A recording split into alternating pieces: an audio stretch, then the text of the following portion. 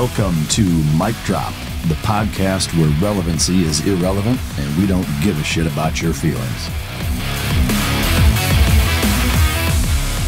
Ladies and gentlemen, as always, it's both an honor and a pleasure to bring to you my next guest for the podcast. He spent just under 9 years as a U.S. Navy SEAL. He did 3 combat deployments, 2 to Iraq and 1 to Afghanistan. He is a SEAL qualified sniper as well as a JTAC, which for those of you that don't know, that's calling in air support or being able to bomb the shit out of your enemies while you're on the ground staring at them. He has a BA in pure math. And yes, that's pure math from Columbia University. He is currently just starting into the NASA program and is a recent hire. He enjoys long walks talking about astrophysics. And he is the star of the new Nintendo game, Super Mario NASA Edition. Please welcome to the podcast, ladies and gentlemen, a gentleman and a scholar, Mario Romero. Brother, what an introduction. I appreciate it. You have some powerhouse guests here, and it's really an honor to have been asked to be a guest. Well, I'll tell you, it's my pleasure. I like to bring good quality guests on, and you're certainly no exception to that. So I appreciate the humble approach. But I mean, to me, some of the things that you've done are pretty fucking amazing, and certainly things that I'm confident that I couldn't accomplish. Obviously, we'll get into a lot of the ins and outs of it. But thank you for being here. I know you're busy with in the pipeline to become a fucking astronaut. So, like I said, we'll talk about that. But one thing I do like to ask everybody as everybody's kind of into the routine of some of the things I like to ask everybody, but I like to throw a couple of curveballs in there. But to me, I've got to know for you, what is your morning routine? My morning routine. So I guess it would be situation dependent on what that next morning consists of. Yeah. I haven't been in school or working for the past few months, so it has not been so you're as waking disciplined. Up at noon with red panties around your neck? Yes, sir. I generally love to sleep. Yeah, I'm not a 4:30, 4 a.m. workout kind of guy. Amen. I'd like my 6 to 8 hours of sleep. Yeah. But generally, I start off a little slow. I have my morning coffee. I check my emails, my social media. I play with my dogs. I got to give them the morning belly rubs. Yeah. Take them outside. What kind of dogs do you have? I have 2 toy Australian Shepherds. Toy Australian Shepherds? Yes, very small. That's cool. What have you had them for a while? About 2 years for one, and the youngest one I just had for maybe 10 months now. So you had them in New York when you were at... Yes. No shit. Yep. God, that had to be a fucking nightmare. And they're actually perfect for New York. Yeah. And fortunately, I lived right next to a park in New York City, so I was able to take them out every day. Oh, cool. And they're just small enough that I can, they can manipulate their way and actually run around. Yep. Yeah, that's good shit. Sorry, I didn't mean to derail your morning routine, but so you play with the dogs, and then do you have like a kind of a system in terms of nutrition or things that you eat or don't eat or anything like that? No, right now I'm actually like free falling in terms of diet, just because I'm getting ready to move. I've been traveling all across the country, but I have done like the physique competition type meal prep before. Last time I did that was maybe January. Yeah. I will be getting back into it pretty soon. I like to, a few months out of the year, I like to incentivize myself by getting on these like really strict programs. Yeah. And that way I just kind of keep on that fit side, at least partially. Yeah. Or I should say, at least I don't move too far away from being fit throughout the year. It's interesting you say that. One of the things I think is a good analogy to reference working out, eating right, and these are things that we talk about on the podcast with a lot of guests because most of them are pretty active and have that kind of background. But I kind of view it like the stock market, is that working out it's not a straight path of going, from point A to point B that's at a curve or an angle up. Like there's peaks and valleys, and to me that's part of life. A and B, I think that's what makes things interesting. And C, I think that there's an element of efficacy that's involved where your body is, never really kind of in that rut or gets too ingrained in a plateau by doing that. I think it is important to take a couple weeks or even a couple months and not necessarily eat like shit, but, you know, kind of not worry about anything that in that way, like just enjoy life and blow off training. I mean, to me, one of the most strangely but simply profound statements is everything in moderation, including moderation. Like sometimes you need to binge on fucking pizza and sleeping in or having a good time, taking a vacation, whatever, and not worry about keeping everything so fucking structured to where you know, you essentially have no purpose in life. I think a balance that way is a must. But one thing I guess you mentioned the you know, kind of competition meal prep type thing. You know, for that did you actually do like bodybuilding or physique competitions, or you're saying that just the meal prep was in line with how strict that is? So recently, it's only pertaining to in line with it. But back in like 2015, I had every intention to compete. I was on this 6-month program. It just so happens that in the competition was the end of August, and I had just gotten accepted to Columbia University, so I had to be at Columbia, but the competition was in San Diego, so I never actually got to step on the stage. But after having done months of that kind of meal prep, I kind of got the hang of how to do it, what to eat, what not to eat. In terms of kind of the basic synopsis of what that was like, did you lean more towards paleo, keto, balanced zone? I mean, what can you kind of give us a quick rundown as to what that was like? I'm not super familiar with keto, so I don't know the ins and outs of that. But it's basically like super high fat, moderate protein, and almost no carbohydrates. It's similar then. Yes, okay. It's sort of similar. Also similar to the paleo, kind of. However, it's really just a pain because you're eating all day. For me, I was trying to gain weight. So, and one of the hardest things for me to do is gain weight, gain good weight. I'm right there with you. And so I had to start eating at 5 a.m. and then I wouldn't be done eating till almost midnight. And it was just like a part-time job, fucking fueling your body. No, I know it.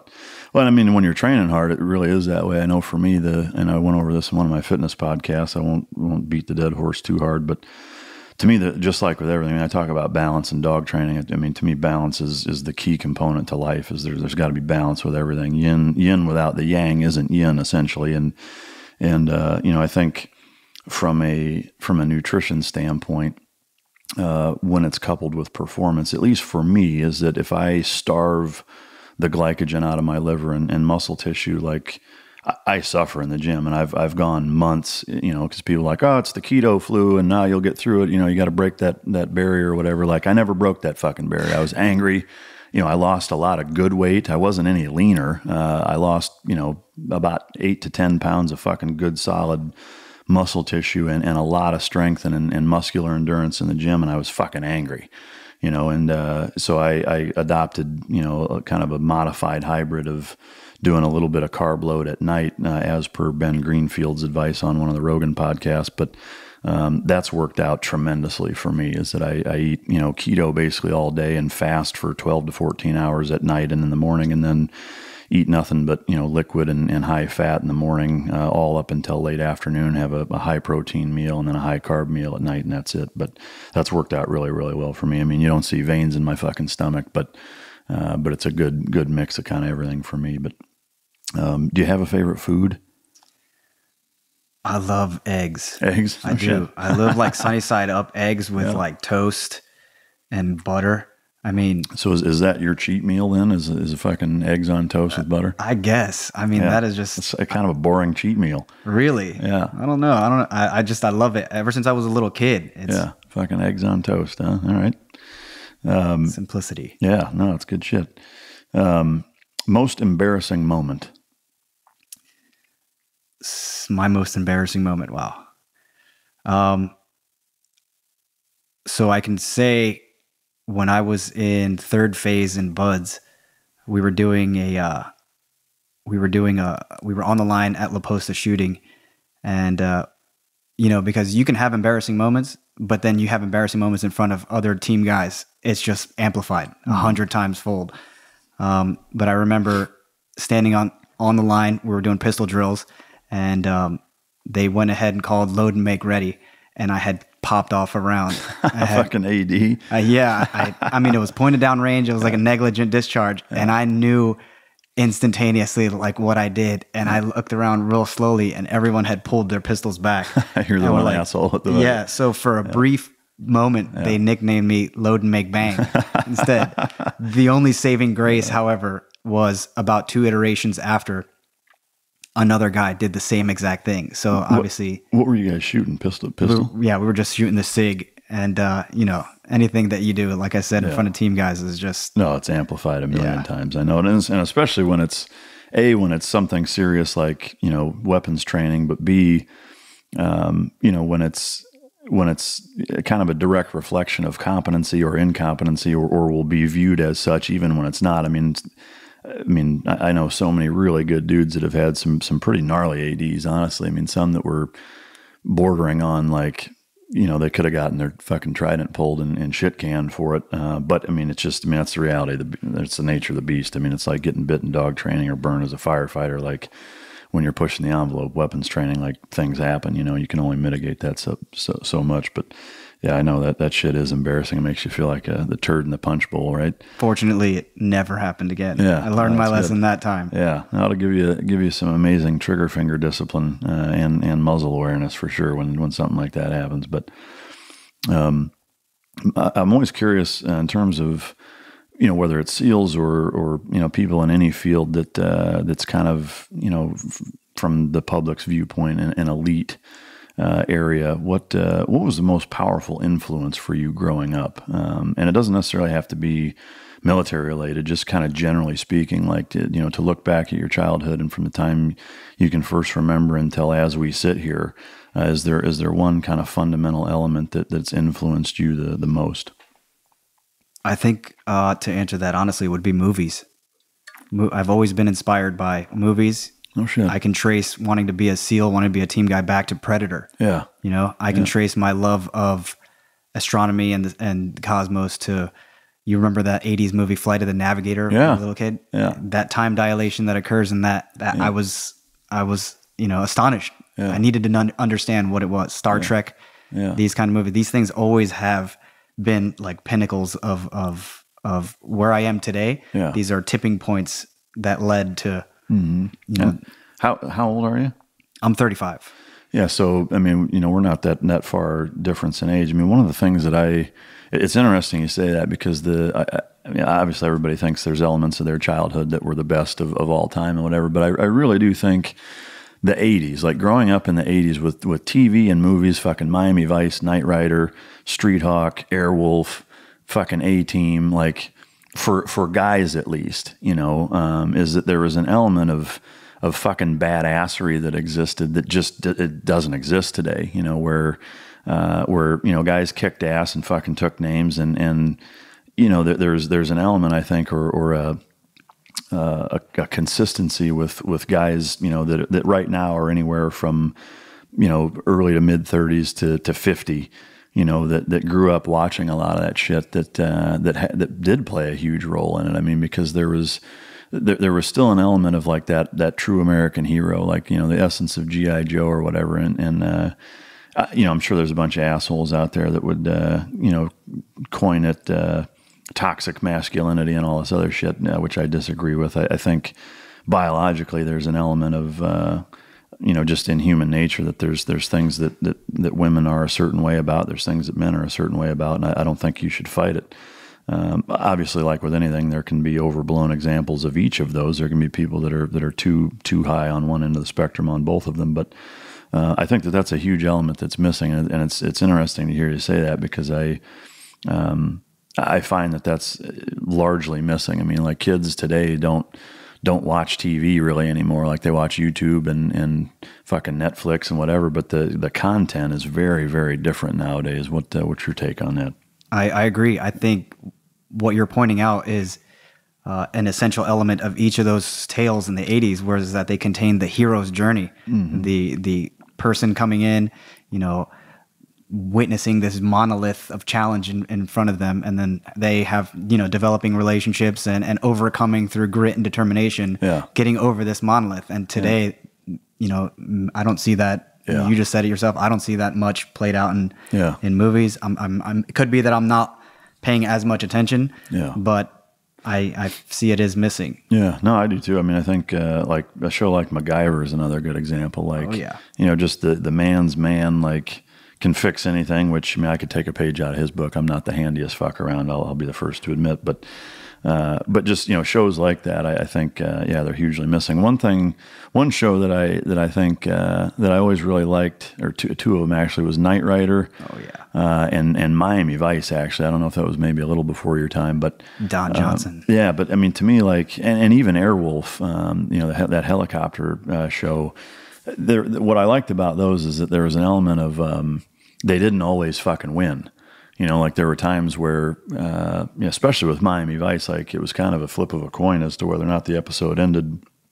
You know, like you didn't always know. Oh, they'll figure it out. They'll pull it off, like with A-Team or whatever. And there were some elements with Knight Rider that way too. But I think, as dumb as it may sound, like I think that's an important element that you can't give people too much confidence or inspire them to the point where they think it's always going to end up fucking roses. Yep. But anyway, we could talk about 80s movies all day long, but Predator's essentially the reason why you joined the Navy, huh? Yes, sir. Yeah. That movie. In fact, I remember being really young, and I've spoken about this before, asking my brother, because I was infatuated. I had it on VHS tape, and I would just watch it over and over and over. And I asked my brother, what are these guys? And he said, I don't know. I think my brother's only about 3 years older than me, so he was also a child. Yeah. He's like, I don't know. I think they're SEALs. And I said, well, what do SEALs do? And he said, well, they blow stuff up on the beach, I think. And I said, well, that sounds terrible. I'm going to be a Marine. You know, The Marines sound like boots on the ground. But then obviously as I got older and started reading and understanding more about what SEALs did, I was like, okay, so yeah, it is. Yeah. Even though they were Green Berets, I think in the movie, they were SF or something. Yeah.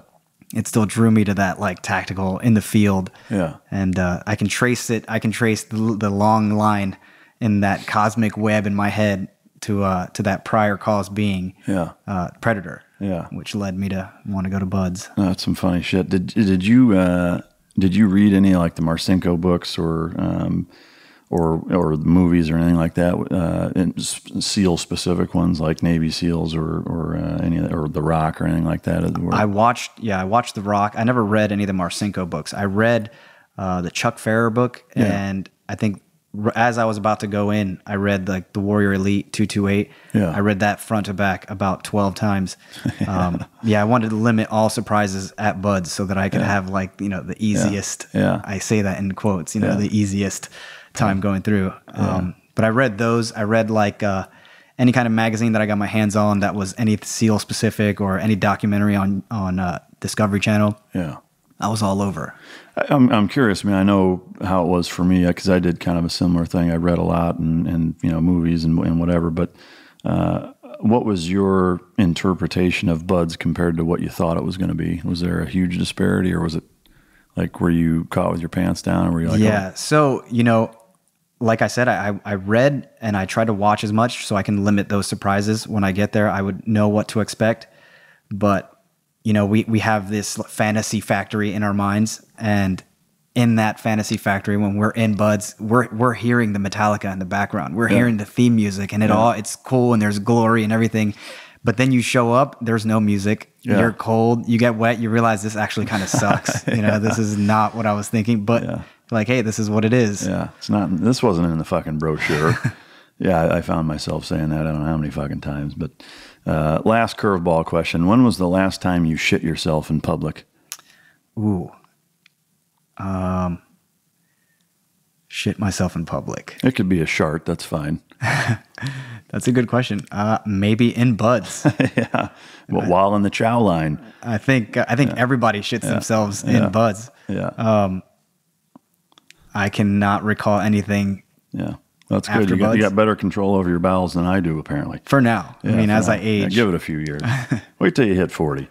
No, it's good shit. What I also, just with your background being what it is, SEAL team wise and whatever, I always like to get and delve into just a little bit of the, childhood and upbringing and things like that. Where did you grow up? And if you could kind of talk about the family dynamic in your childhood a little bit. Sure. I grew up in Vineland, New Jersey. It's like it's actually a large city in New Jersey, largest city square mileage wise, but it's not the richest location. My family, I grew up with my mother, brother, and sister, and we were Section 8 housing kids. We were obviously on welfare, and it wasn't, though we weren't the most financially stable, I'll still tell you to this day, I had a great childhood. I didn't know any better. I wasn't aware of my, economic circumstance. Yeah. So I made do with what I had. We were fortunate in the 80s. We were the outside kids. We were the dirty, go out and play, come back, when it starts getting dark. So we were able to get our hands dirty. And then probably around age 9 or 10, my mother married, and we actually got to move up social, improve our station in life slightly. But I grew up actually a Jehovah's Witness. So get the fuck out. Yeah. So it was a super restricted lifestyle. We weren't allowed to celebrate. I was wondering when you knocked on the door, I was like, is that fucking Jehovah's Witness out there? They would be, if you had Jehovah's Witnesses out here, I would be super impressed. They've been out here actually. That's crazy. A few times. Yeah, they're fucking hardcore. You got to listen to them at that point. Well, what I do is if I see them coming, because you can see them coming, I get, excuse me, I actually get naked, completely naked. I swing the door all the way open and just put my hands on my hips. I'm like, hey, fucking come on in, have a seat. And, do they come in? And they've not come in yet. So usually they don't stick around too long. Wow.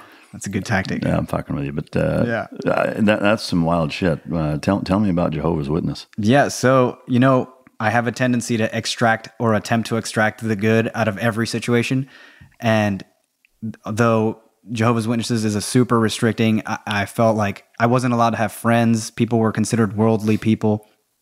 I was only to consider them associates.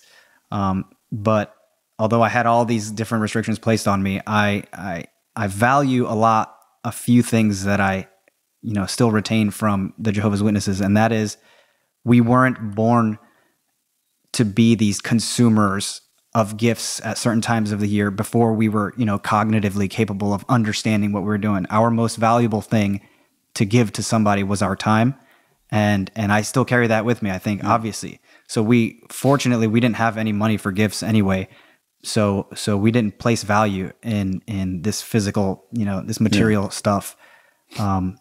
But other than that, it was a little awkward, going to school. I was like the awkward Jehovah's Witness kid. Yeah. And was that something that your mom implemented, or was it your dad? And if you can, I know you haven't mentioned him. What was kind of the dynamic with him? I mean, was he completely absent in your childhood, or? No, that the Jehovah's Witness was sort of implemented from my mother. Mm-hmm. My father, he wasn't. They separated before I was born. He was very much in the picture as much as he could be. One of the things about my father is he only actually got to meet his mother, I think, on 2 occasions or 3 occasions. And so my dad's been kind of a wanderer. And even though that's kind of how he's treated us, but my brother and I were super understanding, and he does the best that he can do. Yeah. And that's just the way he is. So although he wasn't there every day for us, he did his best, and we really appreciate that. And in fact, he's like a phenomenal dad now. Yeah. Like so you have a good relationship. Yeah, very good relationship. Yeah, that's cool. Yeah, so we lived with just my mom, and she's kind of the one that sort of imposed that Jehovah's Witness lifestyle on us. Is she still a practicing Jehovah's Witness? She is, yes, she is. Do you fuck with her about it? I used to. We would get into arguments to the point of like almost tears, because I fell away from that. Yeah. And she actually fell away from it for a little while. Yeah. It's a real sad story. She, in fact, got like excommunicated from the religion for a while because of something beyond her control. Yeah. It's just a real sad story. So I can tell within her, she lost her identity amongst that group of people. Yeah. So she was hurt for a while, but that's actually the catalyst for what allowed my brother and me to escape. Because once she went back in, we decided to stay out. And she didn't mind. We were already old enough, and but yeah, she's still very much practicing. That's some wild shit. For what it's worth, I guess I've met a handful of Jehovah's Witnesses, and Mormon is another kind of sect. I think that typically gets mocked and ridiculed a little bit. But I will say about it, I've not met a Jehovah's Witness or a Mormon to this day that I thought was a bad person.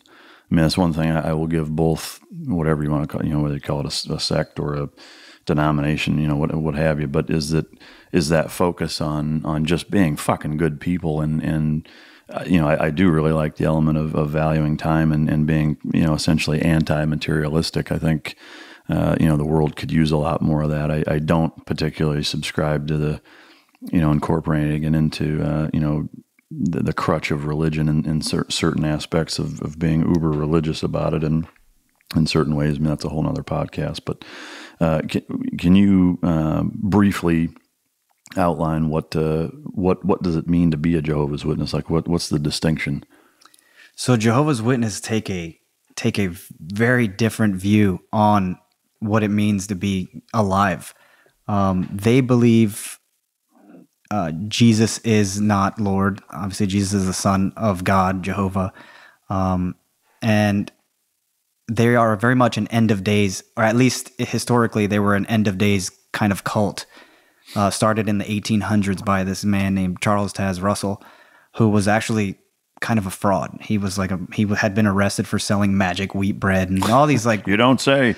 Yeah, it was so what they essentially believe is that there is no real such thing as heaven or hell. It's a paradise, and you have to pretty much conform to their way of life, and you'll be granted access into this paradise after Armageddon. So you have a chance to convert right now, and then when Armageddon does happen, you will, effortlessly go right into this paradise where everything is perfect and everyone lives forever. And if, however, you die without having converted, then the Jehovah's Witnesses don't believe in a hell. So when you're dead, you're just dead. Yeah. There is no consciousness there. You just miss out on an eternal bliss. You just didn't get invited to the party. Yeah, no invite. What's the what's one or two things that may surprise people, like in terms of the super stringent or strict elements that you're not allowed to do, or that they impose on you that most people would be like, what the fuck? So you're bringing up one of the main points of contention between my mother and me when we argue, and I'm pretty sure it's in the book of Psalms. There's mention of I'm not sure if it's Psalms actually, but it's something about raw animal blood or blood in general, the consumption of blood, and that prevents them from ever receiving a blood transfusion. So this is why people die. This is why Prince, who was a Jehovah's Witness, refused to get to have surgery and was addicted to all these pills because he couldn't have the surgery because it required a blood transfusion, which inevitably it killed him. And he could have just had a transfusion, had the operation, and survived. This is from what I know. I'm not 100% certain. This is what I've heard from other credible sources. But it's this lack of belief in this scientific understanding of the good that a blood transfusion can do. Their absolute refusal to comply with this is astounding. So it's essentially based on a literal translation of one passage in the Bible. It is. Jesus. Yeah. I mean, I'm equally as shocked that Prince was a fucking Jehovah's Witness. Yeah, Prince, Michael Jackson, a lot of wild famous people. It's strange. Yeah. Oh, that is wild. All right. So growing up in New Jersey and in that kind of, subsidized housing type of environment, was there an element of that you see depicted in kind of pop culture, whether it's movies, shows, music, that was kind of that, like, holy shit, like this is some rough, drugs and gangs and shit like that? Or was it more even keeled than that? What was that like? There were shootouts. There was a lot of drugs. There was all these things that you see in movies, but I can only witness it now from that external perspective, observer's perspective. While I was in it, those guys that were the gangbangers, the drug dealers, the drug users, because we all lived in that community, they took care of us. They took care of my brother and me. We were just part of that group, part of the tribe. Yeah. So it was really strange once I grew up and got out of it and realized what it was, that kind of like self-containing bubble that is. Yeah. So I appreciated them. Sure. I didn't know, maybe not so much anymore today, but I appreciated them because all I knew was, hey, these older guys, like, they're bad guys. In fact, one of the coolest things was they knew my brother and my family were Jehovah's Witness, to take it back to that. So they would, during Halloween, they would get multiple masks, and they would go circle the neighborhood, collect a bag of candy, and then circle the neighborhood again with a different bag, collect a bag of candy, meet my brother and me behind a bush, and hand us one of the bags, because we weren't allowed to go trick-or-treating. So it was like this sort of, they took care of us. I mean, it's some shit you'd never think gangbangers would do. Nope. Like, that's some wild shit. Yeah. That's fucking funny, man. God damn. Who knew they had such a heart for the Jehovah's Witness kids, right? That's fucking priceless. It is. In terms of the dynamic between your brother, I mean, I'm assuming it sounds like your brother and you were fairly close growing up. Is that still the case? Or? Yeah, we're really close. Yeah. I think what brother does he do? He's actually moving on up the executive ladder at a major worldwide corporation. Yeah. He works at Verizon. Oh, okay. And he actually just got a insane. He got what's the word? Promotion. Yeah. That's it. No shit. Yeah. So he's doing real well. You know, coming from where we came from. Yeah. Because of my mother's work ethic, having both of us witness that. I think we both adopted that, and were able to vastly improve our station in life, which I fully appreciate. You know, having learned that. Yeah. From my mother. And you have a sister also? I do, yeah. My sister, I don't hang out with her or talk to her as much. Yeah. She, you know, got pregnant and moved out at a young age. So I never had quite the relationship with her that I do with my brother. Yeah. But she's also 10 years older than me. So okay. Yeah. Yeah, there was also that disparity between. Yeah, sure. Was there any I mean, other than the trick-or-treating and just kind of growing up in that environment, was there any like landmark, huge, impactful moments as a child growing up in that environment that inspired you to, whether it's, you know, joining the Navy other than the movie Predator, but, you know, were there any moments kind of growing up that really defined your existence from your perspective looking back on it? You know, there's several. In fact, you know, I don't mean to be taking it back continuously to the JW side, but I remember being young and curious, and every kid loves dinosaurs. I mean, who are we kidding? Every kid loves dinosaurs. And I remember turning to a family member and saying, what were dinosaurs here for? Trying to, you know, understand this in my head, see how it fit with the religion. And the response was, I don't know. They were here to flatten the earth and get it ready for humans. I remember, I tell you, I took a snapshot at that moment. I can tell you what I was wearing, which direction I was facing, what the person that said that was wearing, because that was the moment I grew up. You called bullshit? That was the moment I was like, this is the stupidest reason, the stupidest excuse for dinosaurs I've ever heard. So I was like, at that moment I knew. And I guess in my like more scientific minded, my skeptical minded, that is one of the tipping points, moments that you're talking about, as in terms of you know, wanting to be a SEAL and a hard worker. I would say my mother's work ethic. She came from, you know, poverty stricken. My grandparents were illiterate. They couldn't read or write. Yeah. My parents barely made it through elementary school in my mom's case. And still she had it in her to work the necessary hours, 18-hour days sometimes. Yeah. And we never went without food. There was always rice and beans and sometimes government cheese, which that stuff was legit. I mean, I love that stuff. Yeah, that's fucking great. But we always had food on the table. And I think I recognized that really early on. One of the proudest moments for me that I'm most gracious for is that ability. I don't know where it came from, to recognize that she was actually busting her ass. Yeah. So as kids, we never asked for much. We didn't like make my mom, you know, do much for us or spend much for us. But yeah, really, she was kind of like a major driving force. I think it's neat that, you know, it sounds like at an early age, you guys not just recognized that, but appreciated it, you know, because I think, you know, not to sound like the old whippersnapper guy, but it really does seem like in today's day and age with technology and resources being as plentiful and bountiful as they are, that gets lost on most kids. I think even when they see their parents working their ass off, is that I don't think that there's probably the degree with which would be helpful that gets recognized and appreciated. But it's neat to hear that you guys did. At what age did you lose your innocence in the dinosaur question? I had to be 9 or 10, maybe. Yeah. I was young, and I was like, this is ridiculous. That's the dumbest shit I've ever heard. Seriously. Did you say that to him? I mean, the look on my face must have been so stupefied that they could read that. Yeah, that's fucking great.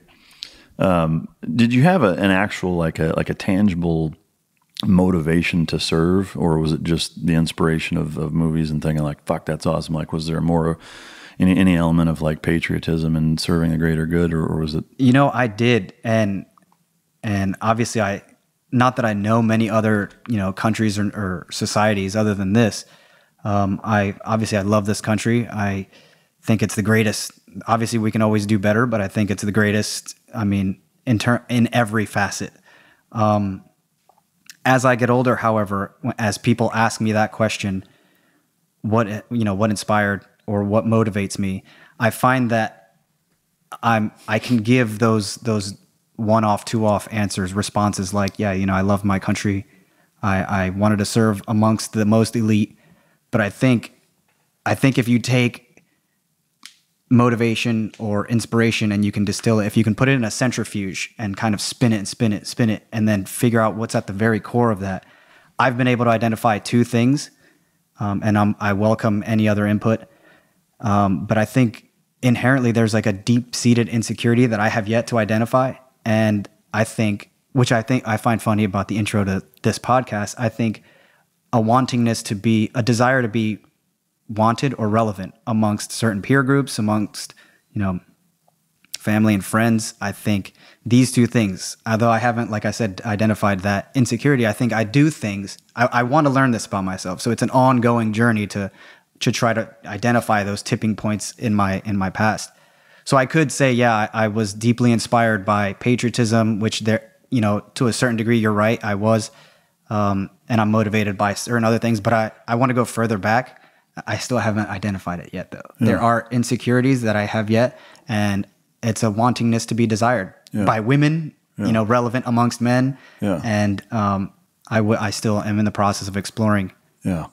It's interesting you say that. I think unquestionably, I think there's a recurring theme within our community of special operators that's very prominent as it relates to that. And I know I'm in the exact same boat, as that, there's a huge element of patriotism, whatever, but I got the shit beat out of me. I got jumped a couple times in high school, which I talk about in my first book, and I won't beat that horse, but I think exactly what you said is that there's an element of wanting to be, whether it's desired or needed or appreciated or revered.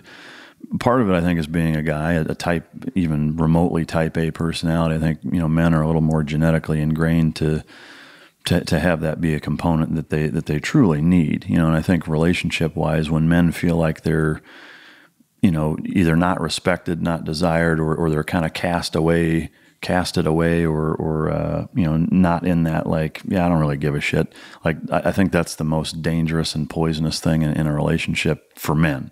And I think, a lot of us live our lives that way. And so, that's an influence that we have in our jobs, in our personal relationships, professional relationships, peer groups, you name it, that exists. And it's, I'm glad you brought that up, because it's something that I think it's very poignant in the male psyche, and especially in our line of work.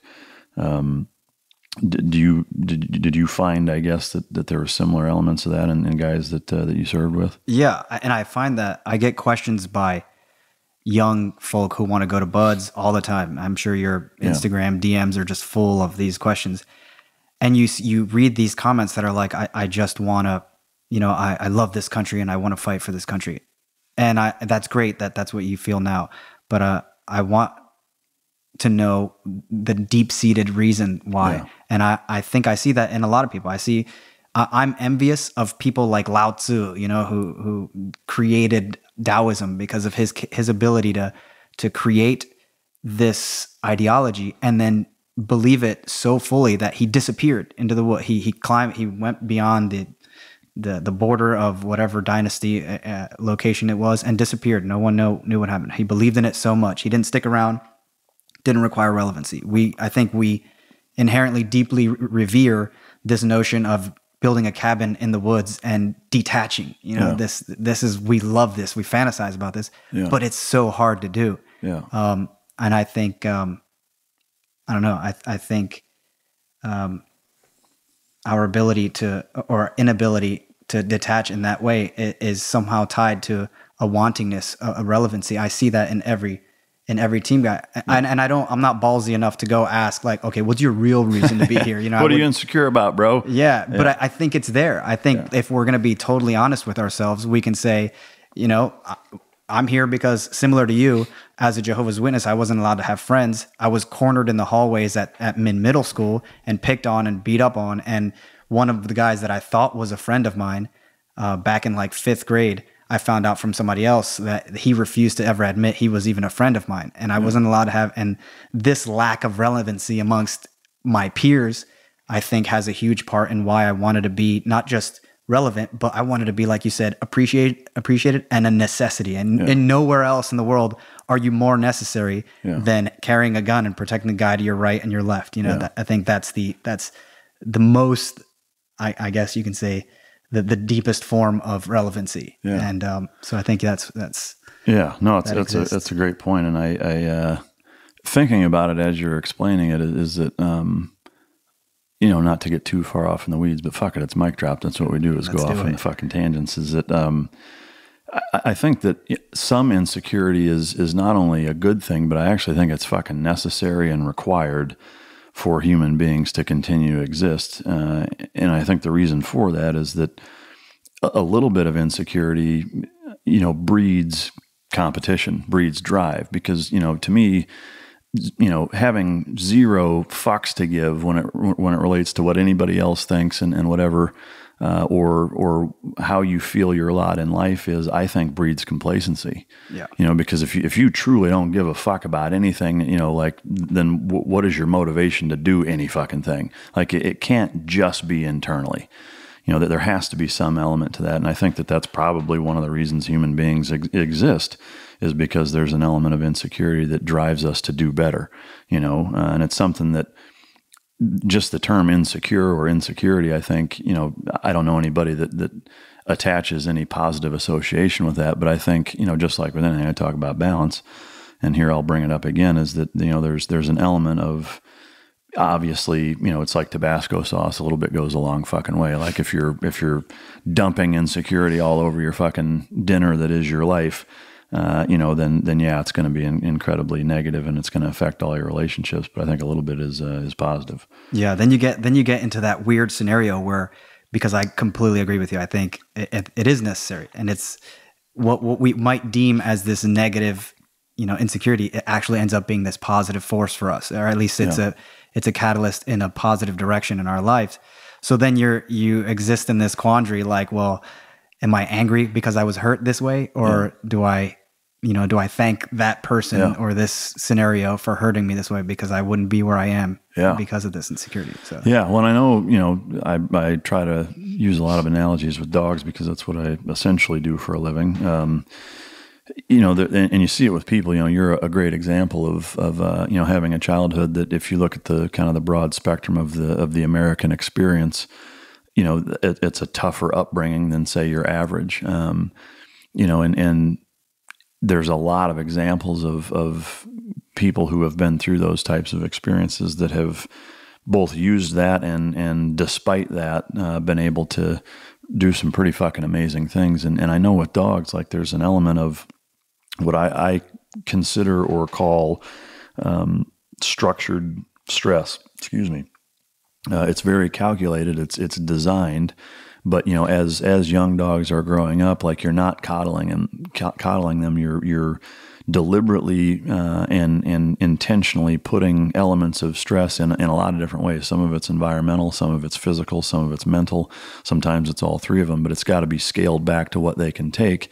But it's enough to develop a threshold, you know, no different than working out or holding your breath or fucking whatever, is that stress, just like any other stimuli, is one that it can either ruin you or overstimulate you, or you can be freaked out by it, or you can get used to it and ultimately be able to deal with a ton of it if it's graduated and scaled appropriately. And so again, just like with everything else, balance wise, there can be way too much of that. But there's an element of if there's none of that, you get these coddled snowflake pussies that can't fucking, I mean, they can't hear a word without, retreating to a fucking safe space. Like, to me, that's beyond pathetic. I'm curious. I mean, now that we're talking about it, like being a combat veteran team guy at a place like Columbia University, because I mean, it's a pretty liberal university. What was that experience like? Did you find yourself at odds? Did you start to not necessarily emulate, but I guess sympathize with some of that, or what was that like? I in a way I sympathize with it, but I think Columbia University gets a bad rep because although there are protests occasionally, there might be one or two students that makes a big fuss. There's a tendency to apply that to all the students, and that's not the case. In my experience, they just don't care. Like, the students, you don't have enough time at Columbia to care about a lot of this stuff unless you're studying something that's, kind of easy, which even the easy subjects at Columbia are insanely difficult. But I also don't necessarily blame that safe space syndrome on the youth. I think it's the older generation who for sure allows this to happen, or in fact, it might be the older generation who creates this notion in the first place. I think millennials get a bad rep, these kids today, but at Columbia University, I didn't see it as often. Yeah. It could be that I was too busy studying math, and maybe it was there, but the reality is most students, like I said, are super busy, and I didn't see any safe spaces. There were warnings at the beginning of some classes like, hey, look, there's going to be conversations about this and that. Does anybody have a problem with it? No. All right, let's get into it. Yeah. And no one cared. Yeah. No, that's a really good point you bring up of the, it is created. I mean, the fact is, just like a year-old puppy that's a total fucking asshole. Like, it's not because he's an asshole. It's because you've allowed him to be an asshole. I mean, it really is. And so, I bust millennials' chops all the time. One, because it's fun, of course. And two, because it's the result of, in my opinion, shitty parenting and a society that has placed an overabundance of importance on not hurting people's feelings, and unfortunately, they're the byproduct of it in a lot of ways. But that is an important distinction to make for sure. Is that it's the people in positions of leadership and authority that have allowed those things to take place that are ultimately at blame, and that is an important distinction for sure. We'll get back into the Columbia stuff. I would like to, just because you spent fucking 9 years as a SEAL and 3 combat deployments, can you kind of walk us through your team guy experience from when you joined and moving through it? Yeah. So prior to going to Buds, I was an athlete. I was a cross country runner. In fact, I had like scholarships, and my team was sponsored by Adidas in the college that I went to before joining. I was a runner and a swimmer in high school. I did all these things in preparation for Buds. So I knew for a long time that that's what I wanted to do. Can I interrupt and ask what your fastest 1 mile time? About a 4:28. 4:28, Jesus. Yeah. I ran about a 4:42 in high school. And then when I got to my first year in college, I ran sub 4:30. I was never able to beat, that time. Yeah. That's fucking quick though. Yeah. It's good shit. Sorry, go ahead. No. So in preparation for it, like I said earlier, I did a lot of reading to minimize those surprises. So I joined the Navy. I show up. I actually never graduated college. I went through about a year and a half. I got injured really bad right before a track meet, and I was doing like a trail run, and I busted up my ankle pretty bad. So I was out for the rest of the season. So my focus wasn't necessarily on school. It was on the athletics. So I pulled out, healed up, worked and trained, and then trained. A few months later, I left for the Navy. Boot camp. I got to mention boot camp because my boot camp story is pretty amazing. It was completely unfair. And I mean unfair for everybody else and insanely awesome for me.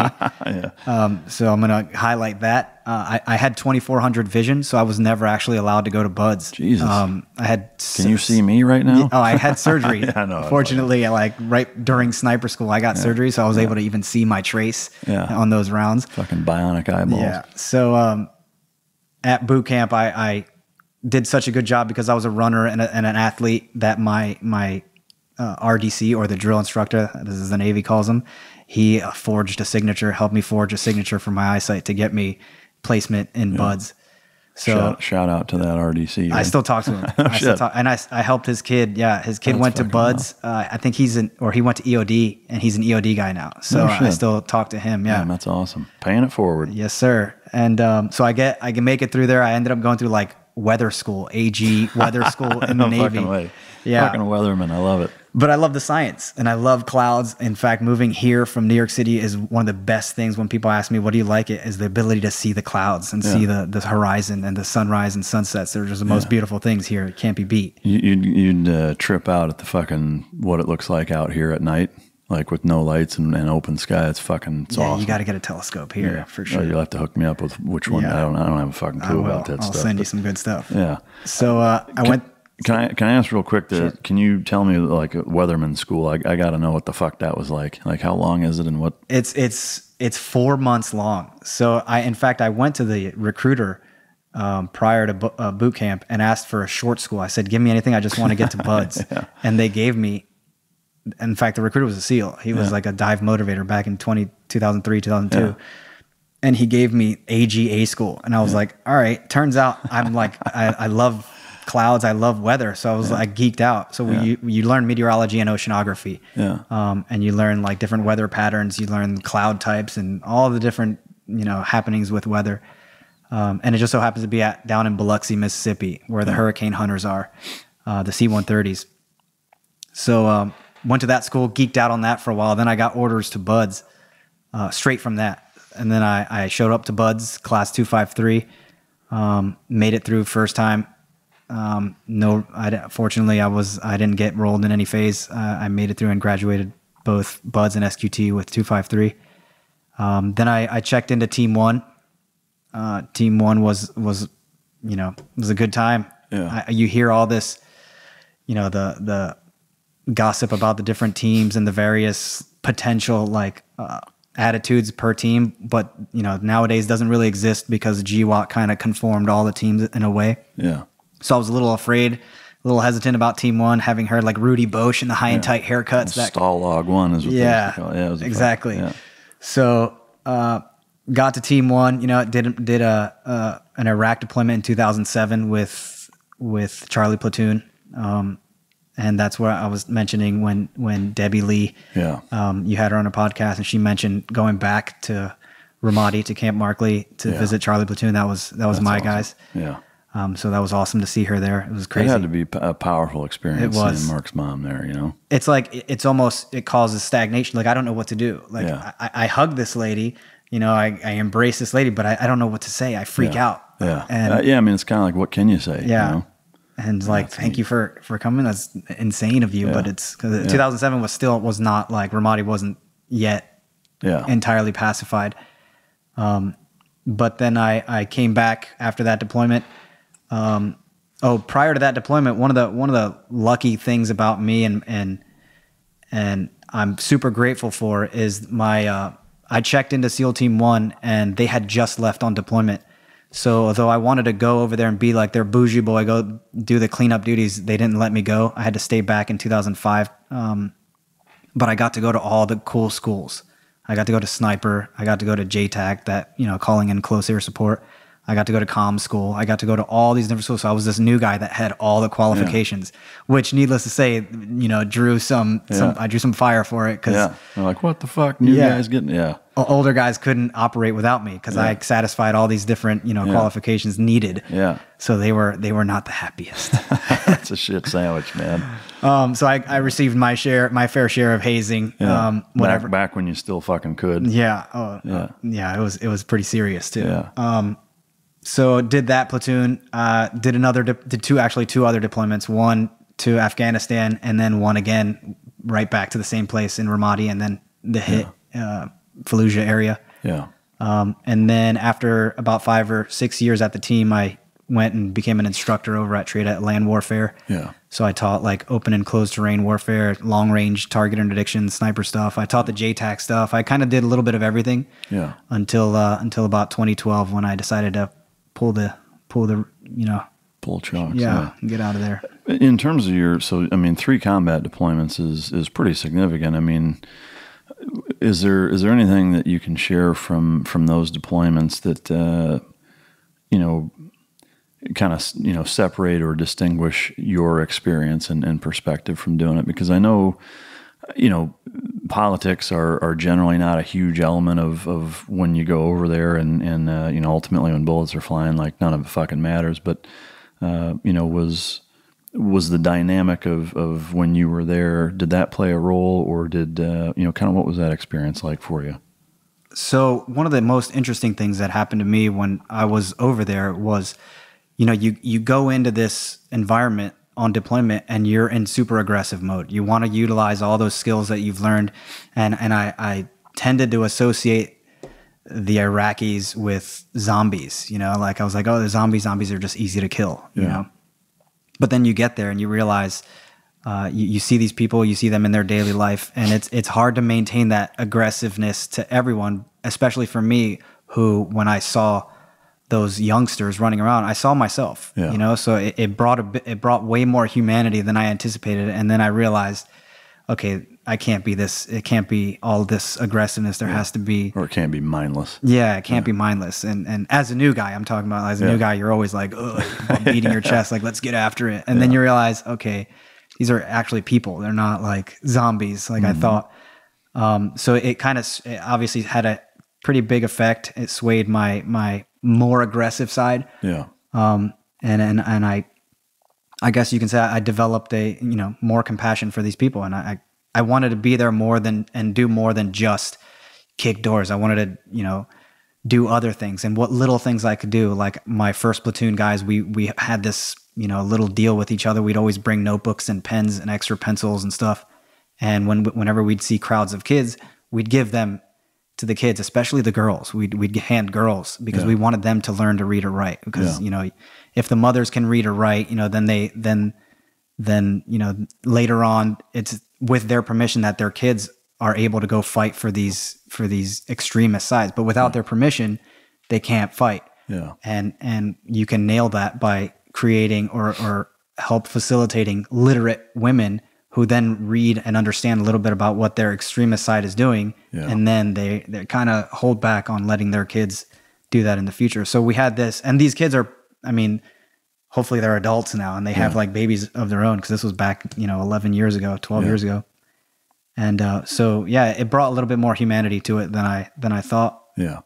I love hearing that. I know for me, similarly, I was there right at the initial invasion, so to speak, and not really having any fucking context or idea as to what to expect. Similarly, you see people in day to day, like you can relate, and it's very real, and it muddies the water enormously that way, but in a good way. Yeah. Because I think sometimes it can't be that black and white, and that's what separates a lot of special operations from more conventional units, is the ability to think and make dynamic decisions on your feet that are outside the scope of what the playbook fucking says. But,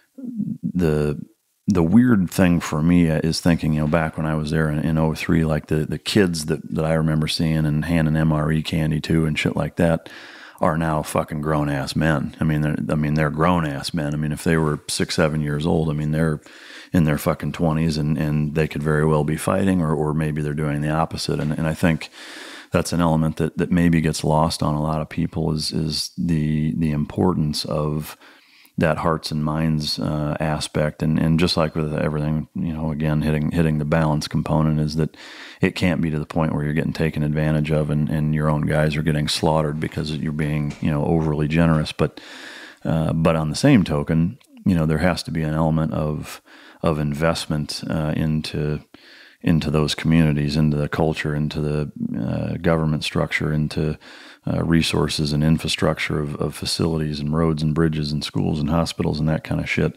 Or, what's the point? You're gonna be fighting an endless fucking battle. And from a political standpoint, I mean, one of the things I'm pretty big on as I get older and have been out. I mean, I've been out almost 10 years now, which is hard to fucking wrap my mind around in some ways. But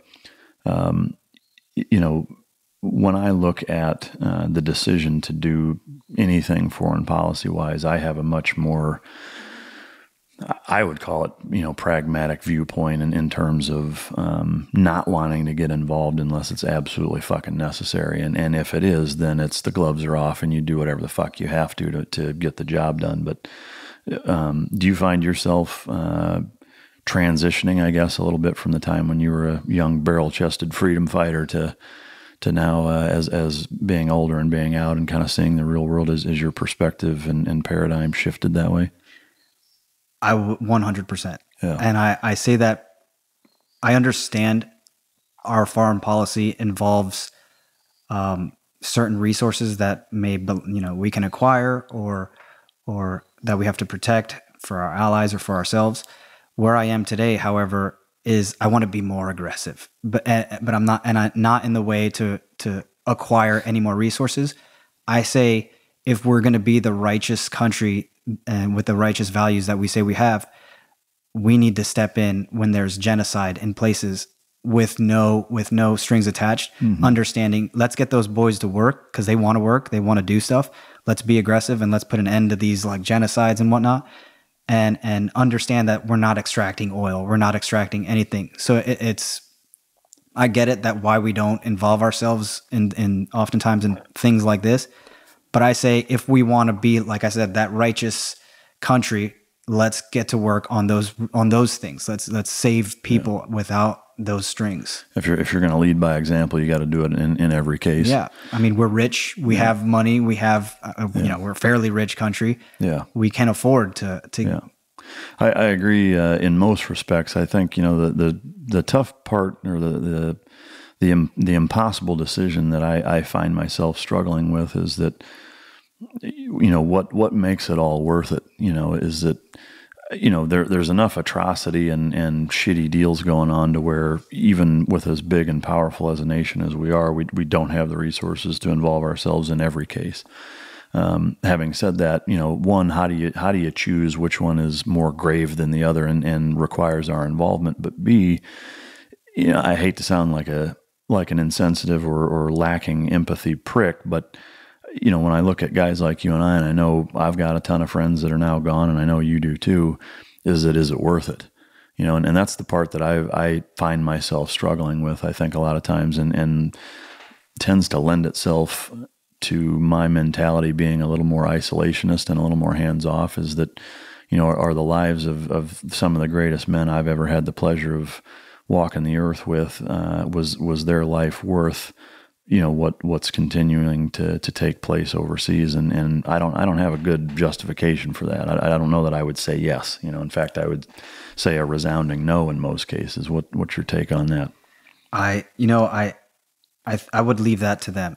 Yeah. Was it worth it to them? Obviously, had I been killed in Iraq or Afghanistan, I believed in the mission enough at that time where I was okay with it. I had, like Jocko says, the will to die for the cause. So I don't take it any further than that moment that they sacrificed. Mm-hmm. They did a thing. They protected their brothers. They gave their all. And I mean, that doesn't. What happens today? Yeah, it kind of sucks because we're privileged to see the outcome. We got to continue going on. Yeah. But that in no way takes anything away from the caliber of person that they are, the quality, the sacrifice they made. Yeah. I find that if I do go down that dark web, I can get into some pretty sad places. Yeah, it can get shitty real quick. I agree, and that's a great point. Though I think the thing that tends to influence my mentality towards that is the people that are making the decisions for where guys like you and I go, and to me, that's what kind of ruins it. Is that we have a much more idealistic viewpoint in terms of what we're doing and why we're doing it. But when the longer I'm out, the older I get, the more, behind the curtain you kind of get to see when you watch political hearings and, you know, granted, a lot of it's bullshit and some of it's cherry picked in terms of the media, what they allow you to see versus not. But the reality of it is that, you know, and this is on both sides of the aisle, is that when senators and congressmen go in being worth X, and when they, you know, 4 years or 26 years later are now worth 10, 20, 50, 100 times that, making, you know, 180 a year, and now they're worth 49 million, like that's a fucking problem. You know, and it becomes very, very difficult for me to be okay with some of the decisions that they make in sending guys like us who our intentions may be as pure as the driven fucking snow, you know, when it comes to why we're doing what we're doing. But when it comes to, you know, why they're sending us to where they're sending us, there's a lot of ulterior bullshit there. And that's the heartburn I have with it. But I think like I said, we have the luxury of that kind of hindsight. However, and I agree with you 100%. I just don't think there's any way you could take me or you right now and convince me or you back then of this. You know, this is obviously what comes with age and perspective growth. For sure. Yeah. And you know, that's why the military, I mean, that's not the only reason, but that's one of the reasons why it's a young man's game, you know, is that a lot of it's physical. Obviously, I don't think physically I could operate anywhere near the capacity that I could back then, but yeah, no, those are great points. I love hearing the perspective of different guys that have had similar experiences, but in different you know, contextual associations to talk about that kind of stuff. Anything else SEAL career wise that is worth mentioning in terms of just any experiences you had that shaped kind of what you're doing now and getting out and all that? I mean, when you did decide to get out, what led to that? Anything in particular? So there was, like, you know, in there's bureaucracy in every aspect of life. I personally couldn't stand the successive heartbreaks that I kept getting from the leadership. I was aching for another deployment and another. I wanted to be that hard charging. I wanted to continue getting after it. I got into an instructor billet and I begged and pleaded with the Master Chief at the time if he would allow me to take about 4 months out of the 2 years to be, you know, to go do another short deployment. And he promised me, yes, absolutely. If I were capable of qualifying for that MTS, that Master Training Specialist, within the first year of me being an instructor, I would be afforded a 4-month block at the end of that, or at sometime in that second year. And so me and another guy that were at this training cell at the time, we busted our ass. We learned the ins and outs of curriculum development, all these requirements that we had to satisfy. Let's be honest, that's some pretty sexy shit. So sexy. It was awful. But it was like, it was a stack of books that we had to memorize. Yeah. And we were able to study, take the exam, sit across the board, and we crushed it, both of us individually.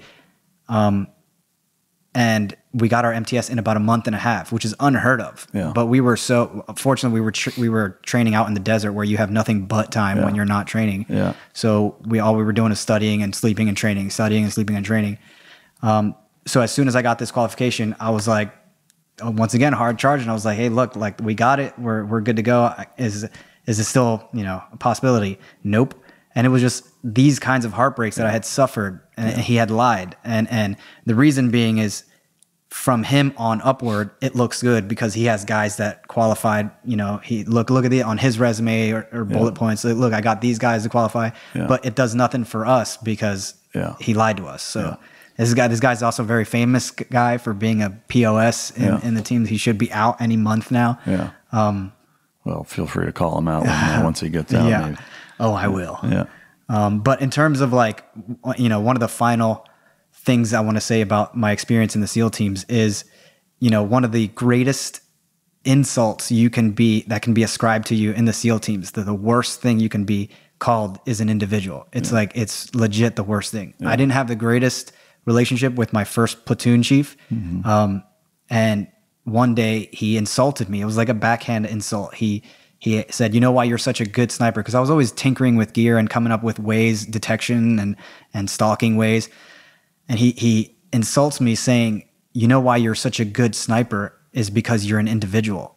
And he left it at that. And for years that bothered me. For years, it's like the greatest insult you can tell someone. Yeah. And it wasn't until about, just a few years ago, years after I got out, that I realized what he thought was an insult actually ended up being, one of the greatest compliments I've ever received. Because now that I'm out, I understand the necessity of an individual being a bad thing in the teams, but you're in civilian life, the best thing you could be known as is an individual. Have your own nonconformist. Your own ideas, your own perspective. And so one of the greatest lessons I took was that was like, you tried to insult me, but now, here I am, an individual, and I'm beating my chest over this. Like, thank you.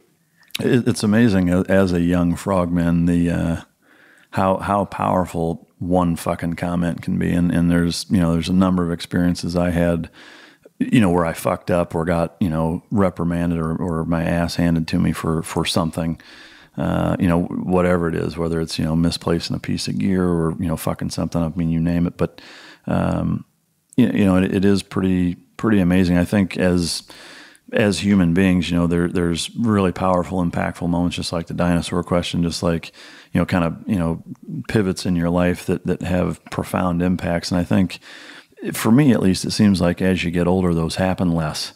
Is that like, there's only so many times that can happen, at least in my experience, where I'm truly like, I hate to use the word feeling enlightened, but where I'm just like, holy shit, like where my life gets turned upside down. And there's an element of almost a jealousness I have of still having that level of naivete in certain ways. Like I wish I had that kind of innocence, but the reality is I'm old and bitter as fuck at this point, and there's a lot less of that going on. But what has that been your experience? Well, that's why I delve into the science and astronomy and astrophysics and math, because keep getting your mind blown. It will.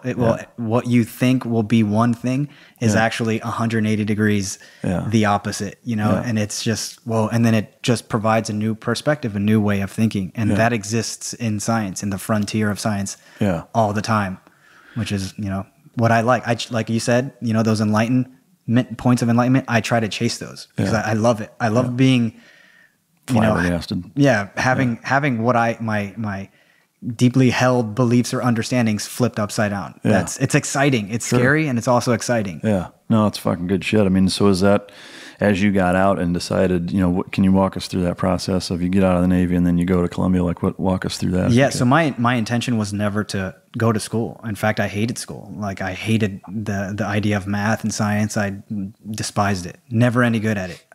So I got out with the intention of contracting. I was fortunate, however, to get a huge sum of money through the TSGLI and through other like injuries that I had.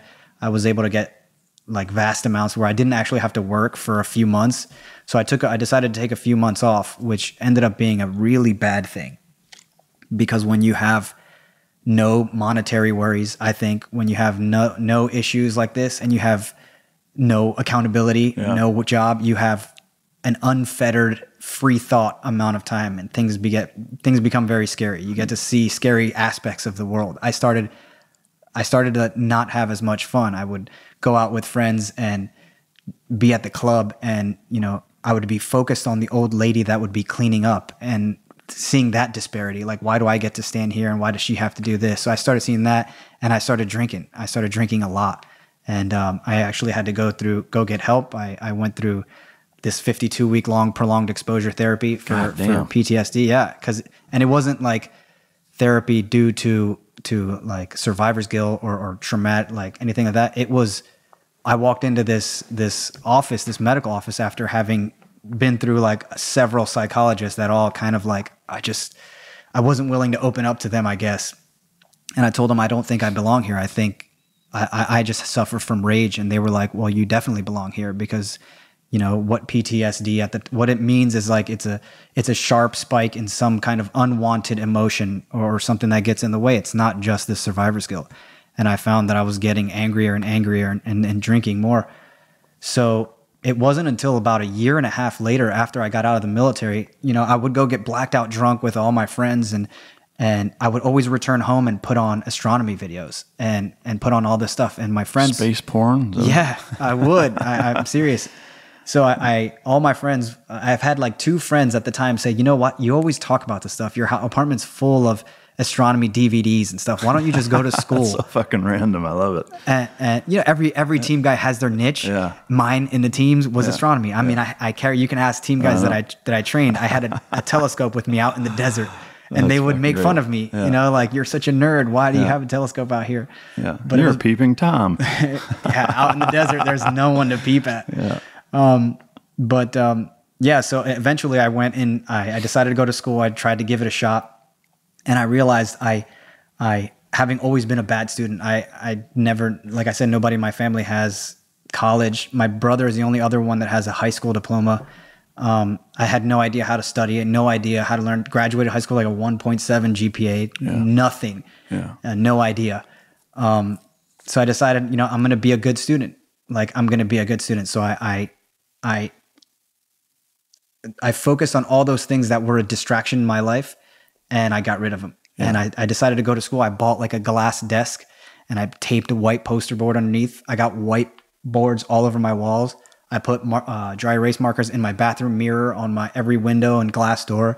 And that way I could always have a reason to study or to learn or to be confronted with information so I don't forget it. Yeah. And I used it as an excuse. Like, if I got tired sitting down doing math, well, if you're tired, stand up, go to the wall, go to the mirror, go to the window, and keep going. Because I knew I was a bad student, but I had to beat that. It's like some Goodwill Hunting or fucking Rain Man shit. Yeah. Like a fucking house full of dry erase. If that was here in this house, I think there'd be a bunch of drawn dicks. And oh, of course. There'd be cock and balls everywhere. And yeah, but it's interesting though. And I think it's cool that, you know, the psychology that exists, or the parallels in psychology that exist between dogs and people, in that similarly, like when dogs have issues with things, you're deflecting their attention from it. And I mean, you heard me on your way in doing a live chat with some of the online folks, but that's the gist of it, is that, you know, if a dog has an issue with X, you know, don't expose them to X and try to work them through that. It's get them to focus on something else when X is present.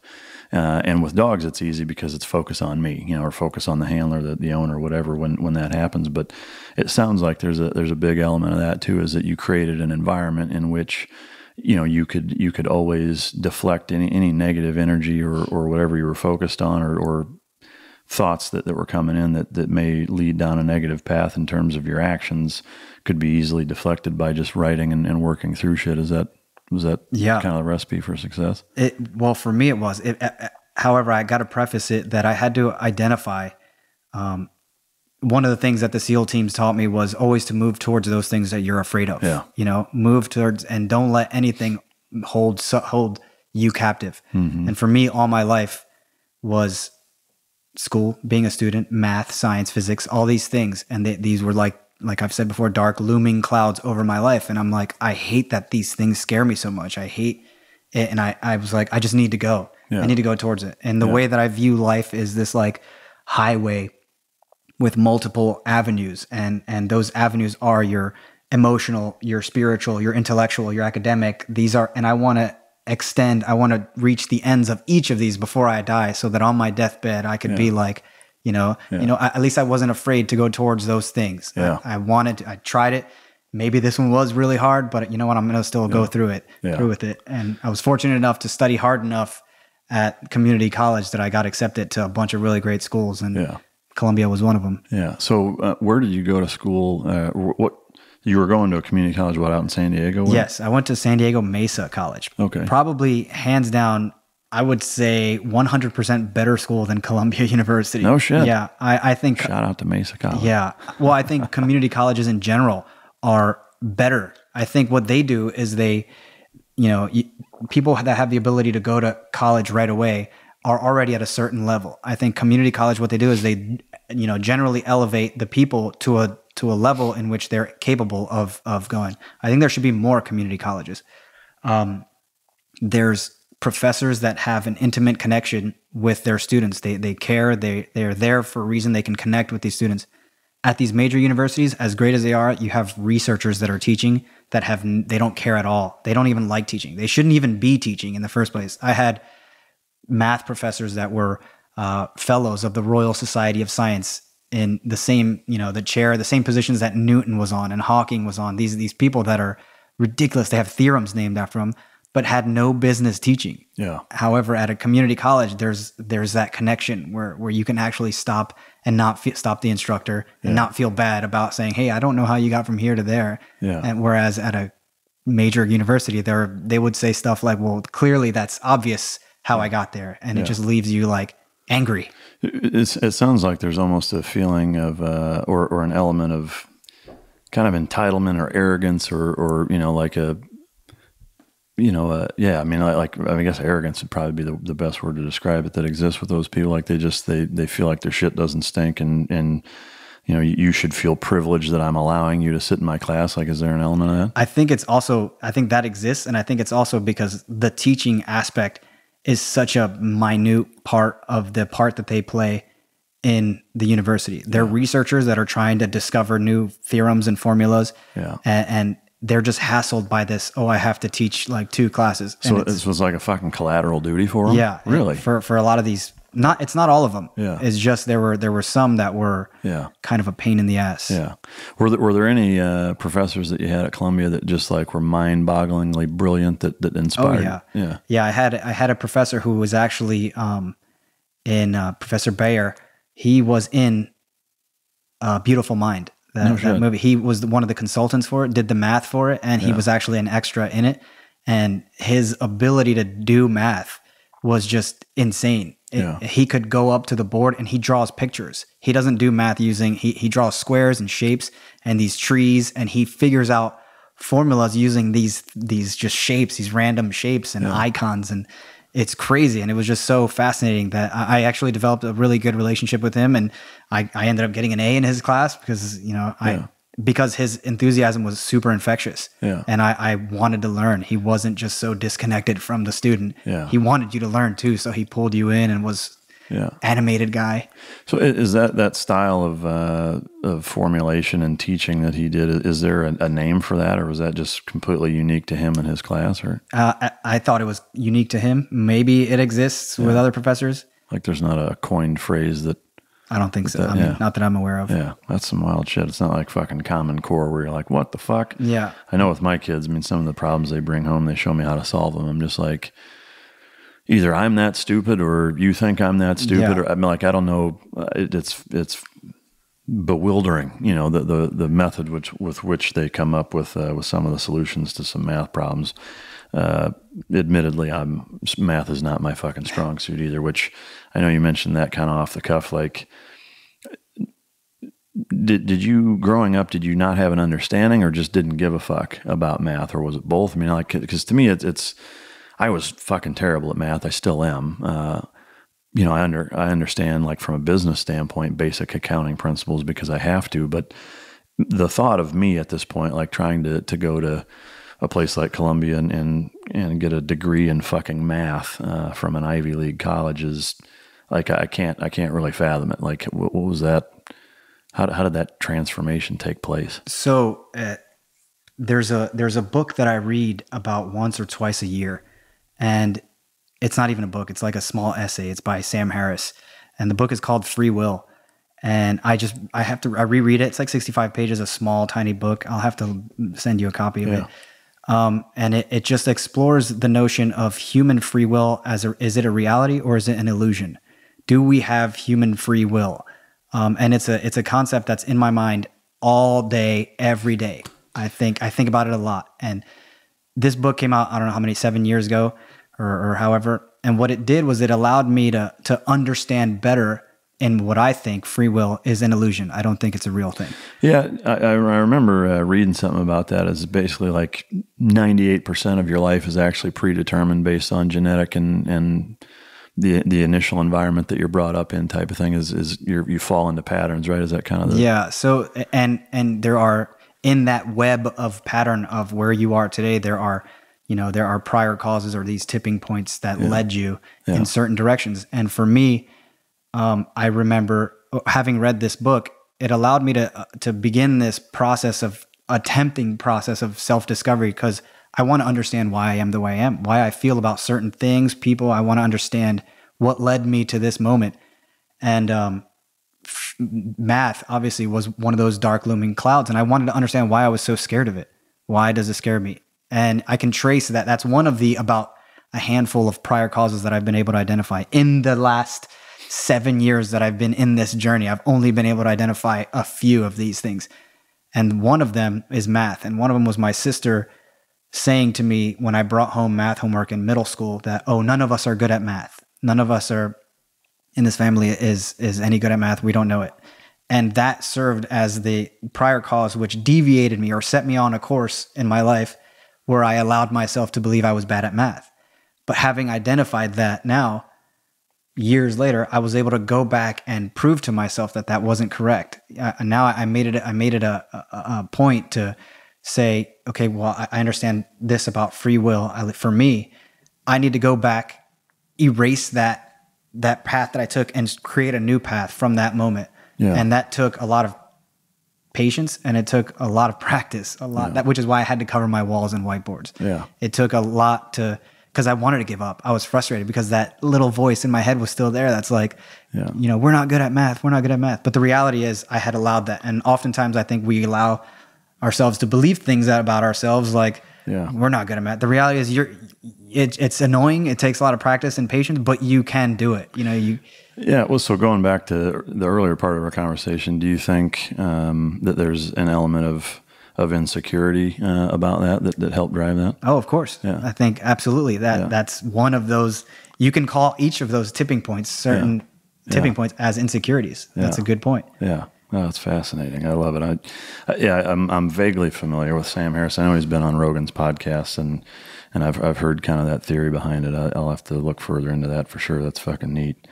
So the overall experience at Columbia, to kind of synopsize that, what was that like? I know you talked a little bit about it, and that in terms of the lack of safe spaces, and it's just like with a lot of the stereotypes that exist with guys like you and I in the public that aren't factually accurate or not quite what they seem. Can you just kind of tell me I'm curious because I never went to college. I went to night school as an instructor and got my degree, but never had that college experience. What was that like being an older combat veteran? I think one of the great things about it was there was a two-way fascination in that these 18, 19-year-old brilliant kids would look at me with their mouths wide open in fascination that I had a life outside of school. They would say this. They'd be like, you've like, what's life like? You've been outside the wire? Yeah. What's life like? So they'd look at me like that. And I'd look at them with, equal amount of fascination. Like, you're a child genius, So to me, when my experience at Columbia wasn't that, like, I also wasn't like the salty veteran. I didn't play that role. I didn't see that very often with all the veterans. I think that's just a prototype that's hyped up that might not really exist. Yeah. All the veterans that I know, which Columbia has a lot, Columbia does a great job with veterans. In fact, they meld right in. You mold right into the crop, and you conform. I mean, as much as you can conform as a salty old veteran. Yeah. But there's a mutual learning process from everybody there. People want to know, and I'm not like jumping under my desk at the sound of a dropping pencil and screaming Charlie in the trees or anything. Yeah. I had that experience was great. I didn't experience that like what you see on the news. I also think there's just like a wildfire. You see one kid that posts one picture of Tide Pods, and all of a sudden that gets associated to every kid, every child, and this generation is so weak, and you're like, please, come on, because this stuff is spread so quickly. Yeah. But the experience there, besides some of these like terrible professors that I had, was pretty good. I mean, I got to live in New York City. That GI Bill is phenomenal. There's also an extension of the GI Bill you can use called Voc Rehab, which if anybody has any questions about it, they can send me a message on Instagram or whatever. But I encourage all the veterans to use that GI Bill. It's gold. I mean, you get paid New York City BAH to go to school at Columbia, where they pay for your education. Your $270,000 degree, I ended up with about 17 grand in debt, and that was it. You know, they paid for everything else, which is like, that's how it ought to be. Yeah. But it's it's nice that you had that experience. I know for me, I got nothing to bitch about, but because of the accelerated nature with which the program I was in it was capped, and so I ended up with about that same amount of debt. But again, like in the grand scheme of things, I mean, they didn't shell out 270 or anywhere near that, but it was still a good program. It's one of the things that I think from a Veterans Affairs standpoint is done pretty well. But that's for anybody out there listening that's thinking about joining the military for that purpose.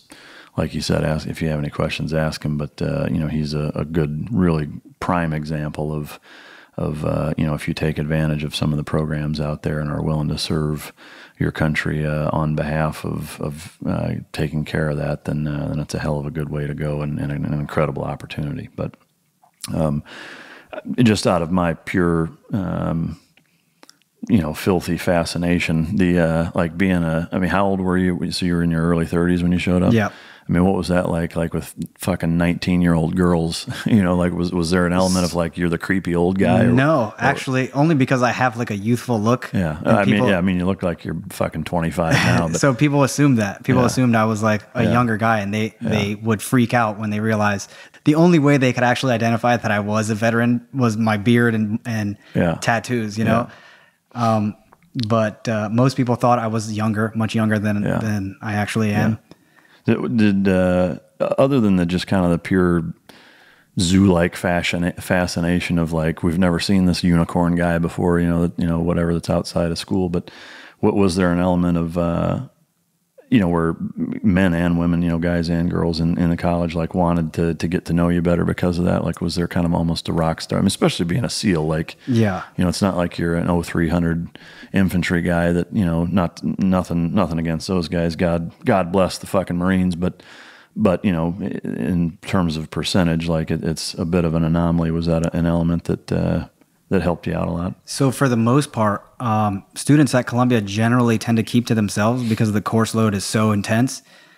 So obviously I didn't advertise that I was even a veteran.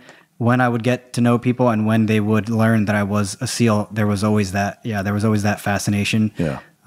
Obviously everyone wants to know. Everyone actually always wants to talk about Hell Week. That seems to be the thing that everyone wants to discuss. Yeah.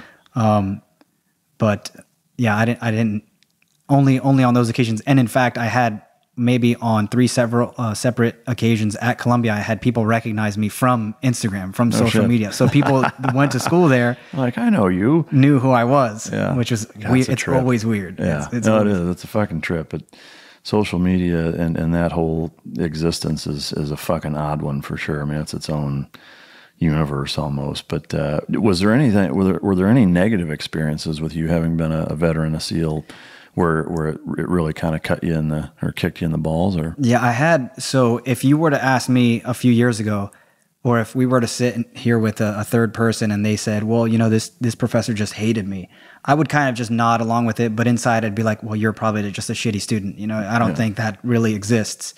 And I thought about that for years until I had one specific professor who taught like an art class. It was like an art history class, masterpieces of Western civilization. Yeah, that'll take you somewhere. Yeah, and exactly. And this young lady, she might have been younger than me, just did not like me in the class. She I don't know if she knew I was a veteran. And I guess on the roster they can tell who's on like the GI Bill or whatever, and they can detect who's a veteran. I was like super active in that class. I was obviously I'm interested in everything. I love the art. I love masterpieces. I love talking about this kind of stuff, dissecting, differences in art. I was very active and played a huge role. And even other students in the class were like, man, she does not like you. And I didn't understand why. I participated. I wrote papers. I had like English majors and English, people with degrees in English helped me like structure my paper, and I'd go to the museum and I'd do these comparison works and I'd write these great pieces. You paid them to do your homework. She would, oh no, I would, I was pretty good about that, doing my own work, but there were people like that. Yeah, no, I don't doubt it. And she diced my stuff. I ended up with like a C in that class. And I don't know how you get a C in masterpieces of Western civilization. Yeah. It was like demoralizing. Yeah. And the only thing I could discern from that class was maybe she just didn't like vets. I know the work I was producing wasn't garbage. I had an actual interest in the material. I participated a lot in class. There was no reason for me to have this. And I just let it go uncontested because I honestly don't care. Yeah. But that was the only negative. So today I would say that teacher didn't like me. I'd be that guy that I would say, you're probably just a shitty student. But the reality is I get it now. So maybe I was wrong throughout my history. Yeah. Well, I think just like with anything is that, for every time that's used as an excuse as to why you fucked up, it's probably in the single percentage of when it's actually, the case. But did you ever ask her just like, hey, what the fuck? Or you just like, it was, I don't have the energy to care. I'm like, I got to see an art class. This has nothing to do with my major. Like whatever. I'm not hyper concerned with GPA, you know? Yeah. So speaking of your major, pure math, can you kind of just explain what the fuck that means for those of us who are abacus retarded? The abacus. I love abacusly challenged. Is that a word? It should be. So pure math, the only differentiating aspect of pure math and applied math is generally used more towards the applicable side in engineering and physics and stuff, which was my intended major. However, I missed a fall seminar class, and I would have had to extend another year or at least another semester at school. So I ended up switching to pure and got a degree in that. And that deals more in number theory and cryptography. Super challenging, but maybe not as useful in application. Like there's I don't know if you know, the Fermat's last theorem. Oh yeah. No, I've actually got the Cliff's notes in the shitter. So it's like a 300-year-old problem that was just solved in like the 90s by this guy named Andrew Wiles. And it's just this. I helped him with that. Yeah. So it's just these like really neat and interesting number theories, you know, that exist out in nature. And the reality is it's fun. It's super frustrating. Yeah. But you can't be bored if you're messing around with numbers and ideas and concepts. I can be. Yeah. There's some people that can. So I think a major problem that exists in math is people don't learn the history of math and learn like the challenges and the duels that existed. And if they learned what went into these discoveries, instead of just trying to understand that, if they learn the whole full spectrum, you're like, wow. No, I agree. I mean, I like to joke because I'm a smart ass, but no, I mean, obviously math is wildly important, both societally, militarily, culture-wise. I mean, everything. Our human existence and experience has relied heavily on it. And I think you bring up a great point, is that the background of it, and that's true with anything, is I think one of the biggest reasons why both math and science, as Americans, as a society, our children struggle and are falling further and further behind, is because of exactly that, is a lack of background and context as it relates to why it's fucking important. Because if something's challenging and hard and there's no tangible reason that you, especially as a young person, can wrap your mind around as to why the fuck you have to learn it, it's way harder to give a shit, and so I think, from a big picture standpoint, our society could and should do a much better job for both math and science and explaining that. It's a neat way to look at it. Was the drive to do pure math and as it relates to physics, astrophysics, space program stuff that you're heading into now, was there a correlation there early on, or has it been kind of a transformation that's happened gradually, or what's that relationship like? So in the academic process, it was a gradual transformation. The intended major was astronomy, because of my love for the stars, because my friends convinced me I should probably go study this stuff. Then I went to school and I met up with a group of other veterans, and I wanted nothing to do with veterans. They were starting a student veterans organization, and I was like, the last thing I want to do is hang out with other vets. I just want to be a student. Turns out this was the best decision. One of the best decisions I made was to hang out with these guys, vets from all different branches, because they were just highly motivated guys. We got, out of the core of us, we had guys go to like Yale University, Columbia, MIT. There was guys that went to UCSD, and just guys that were passionate about their what they wanted to study. And so they knew I had an interest in astronomy, but they said I should go for something a little harder. That way I could apply to the NASA astronaut role later on, which was something far-fetched for me to work at NASA. Yeah. But I agreed. I said I let them convince me that I should go something more difficult. So I started studying the astrophysics route, a lot of astronomy, and then unfortunately didn't have enough GI Bill and voc rehab to continue to fully finish out an astrophysics degree. So I ended up just flipping it to a math degree since I had already accumulated a bunch of math classes. And I knew I wanted to continue with math because I wanted, to prove to myself that I wasn't just that I had only allowed myself to believe I was bad. So then it became a math degree or applied math. And then it became a pure math degree just in time to dry up my GI Bill. Yeah. Yeah. Yeah. Well, I mean, that's a neat experience to hear that you had that positive impact from fellow veterans, because I think, while there's an element of it's important to get outside your comfort zone and interact with people that you have almost nothing in common with, I think it's equally important to surround yourself by people that have similar experiences and mentalities to, kind of that tribe mentality. I don't know if you've read that. Sebastian Junger. Yeah. But there's an element of that I think plays a huge role in our personal development also. And again, here I go with the balance routine again, but it's the balance of both, I think, that's important. I know that Carl Sagan and Neil deGrasse Tyson are both pretty big influences. Can you talk about, I would call Carl maybe the godfather of greenhouse gas, maybe? Yeah. To me, it's pretty neat to, from both I guess you could say a space communicator standpoint. I mean, he was, correct me if I'm wrong, the first guy to, kind of involve us as a race in targeting that and trying to communicate extraterrestrially, but then also the greenhouse gas thing with the Venus surface temperature, right? Can you talk about him and Neil deGrasse Tyson in terms of their influences and roles they've played in your life? Yeah, I think I would have a difficult time trying to find anyone else who has influenced my life more than Carl Sagan. Yeah. I think I'm still sad that he passed away, and he passed away, 20 something years ago. Yeah. The guy was just ahead of his time, and he saw, I love the way he saw the world, and he introduced in his method of scientific communication, he was able to capture an audience that wouldn't otherwise search or seek this kind of literacy in science. And it did happen for me. I stumbled upon a lot of Carl Sagan on YouTube. I think YouTube changed the world. Oh, fuck yeah, it did. It absolutely did for me. And porn too. Oh, of course. There's a lot of tubes changing the world.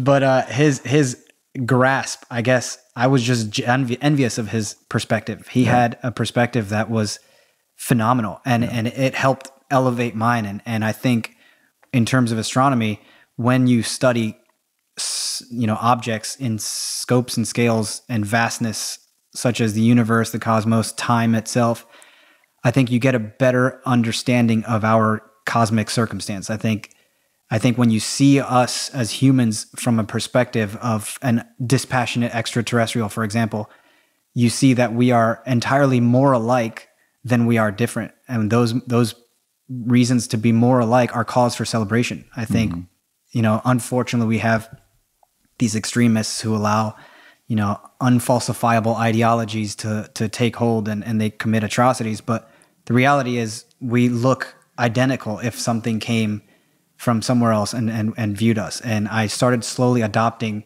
the more I read, the more of Carl Sagan, the more I listened to Carl Sagan, I watched his shows, I downloaded every one of his speeches on YouTube and put them on an iPod. And I would actually work out and listen to Carl Sagan. And I just wanted to understand. And slowly I started developing a picture which allowed for, me to become a more peaceful person. In fact, a happier person. Yeah. And Neil deGrasse Tyson had the same effect. In fact, I met Neil deGrasse. I have his phone number in my phone. Yeah, we're gonna post that on. We should just straight call him up right now. Yeah. I met him a few years ago. I met him. He was speaking at USC, and I was in San Diego. It was probably like 2012 or 2013. and I raced up. The worst condition or the worst circumstance turned into the best, in that I had no ticket. I had nothing. I just brought a copy of his book and a pen for him to sign it. And I happened to run into him on campus like 5 hours before his scheduled speech. And I told him I didn't have a ticket. I told him who I was and everything. And he gave me his phone number. He was like, we're going to get you on the guest list. Don't worry. Everything's going to be fine. I hung out with him for about a half an hour, and then he had me wait for him. I waited for him. He came back about 45 minutes later. We tried breaking into the hall where he was giving a speech. No shit. We ended up breaking into one of the dean's office where the secretary was there just watching us. And she started scolding us. And I was like, do you realize who this guy is? Like, this is NDT. Yeah. You can't talk to him like that. And so he ends up we end up parting ways. He goes and gets ready. He texts me like, hey, just show up before there's any line. Come claim your badge. You have an all access badge. So I was able to get a badge and go into the auditorium front and center with, I think it was his brother, his brother's wife, his daughter and niece. Dang. There was just like 5 of us or 6 of us seated there. The whole thing is empty. As he's setting up his equipment, we're just like, shooting the shit back and forth with NDT. Damn, that's awesome. Yeah, super cool. And then at the end of the night, he signed my book and everything. At the end of the night, it was like midnight, and I leave. Me and my friend who I went with, we leave, and we were like, screw it. We're just going to send him a text message. Yeah. It's like 1 a.m. or something. Like, hey, Dr. T, like, thanks for everything. That was awesome. Immediately response. Like, it's just like, hey, that was awesome for you to come. Like, great to have you. Let me know, what I can do. Damn, that's wild. Yeah, super cool guy. Yeah. iPhone or Android? iPhone. With him? I don't remember. Yeah, I'd be curious to know what a mind like that is. I think it's iPhone. If I remember correctly, the screenshot I have of the conversation is blue bubble on his part, or gray on his part. Would Carl Sagan be an iPhone user? I think so. Yeah, probably. That wealth of knowledge in your hand at any moment, I think he would be a proponent. Yeah, I think he'd be blown away. But that's some neat shit. One of the things that I guess surprises me about Neil is kind of the anti-philosophy viewpoint that he takes. And I don't necessarily agree or disagree. I just find it surprising, I guess, that, somebody with his level of both knowledge and intellect genetically, at least from my perspective, seems to view philosophy as a negative or as kind of anti that way. Do you get that same representation from him? And B, where do you suppose that comes from, or what's your take on it? I think he sides very much with Stephen Hawking when Stephen Hawking said philosophy is dead. Only because I don't think it's dead. I think on a personal level, philosophy is important. I think it allows us to explore avenues about ourselves that we wouldn't otherwise understand without philosophy. I think kind of as a whole, big picture, maybe it is dead, because we can dwell on these 2,500-year-old stories like Plato's cave, the allegory of the cave, and suss out meanings, or we can gather up what we as humans experience subjectively and define an objective reality. And that's the way I think they see how we move forward as a species. Yeah. Because we have our at the end of the day, everything is subjective because it's humans that are experiencing it. So despite what we call law or fact, it's still us that names it. So there's still an element of subjectivity to it. Yeah. Well, I think there's an element of technology that both demystifies and almost kind of ruins philosophy and religion, for that matter.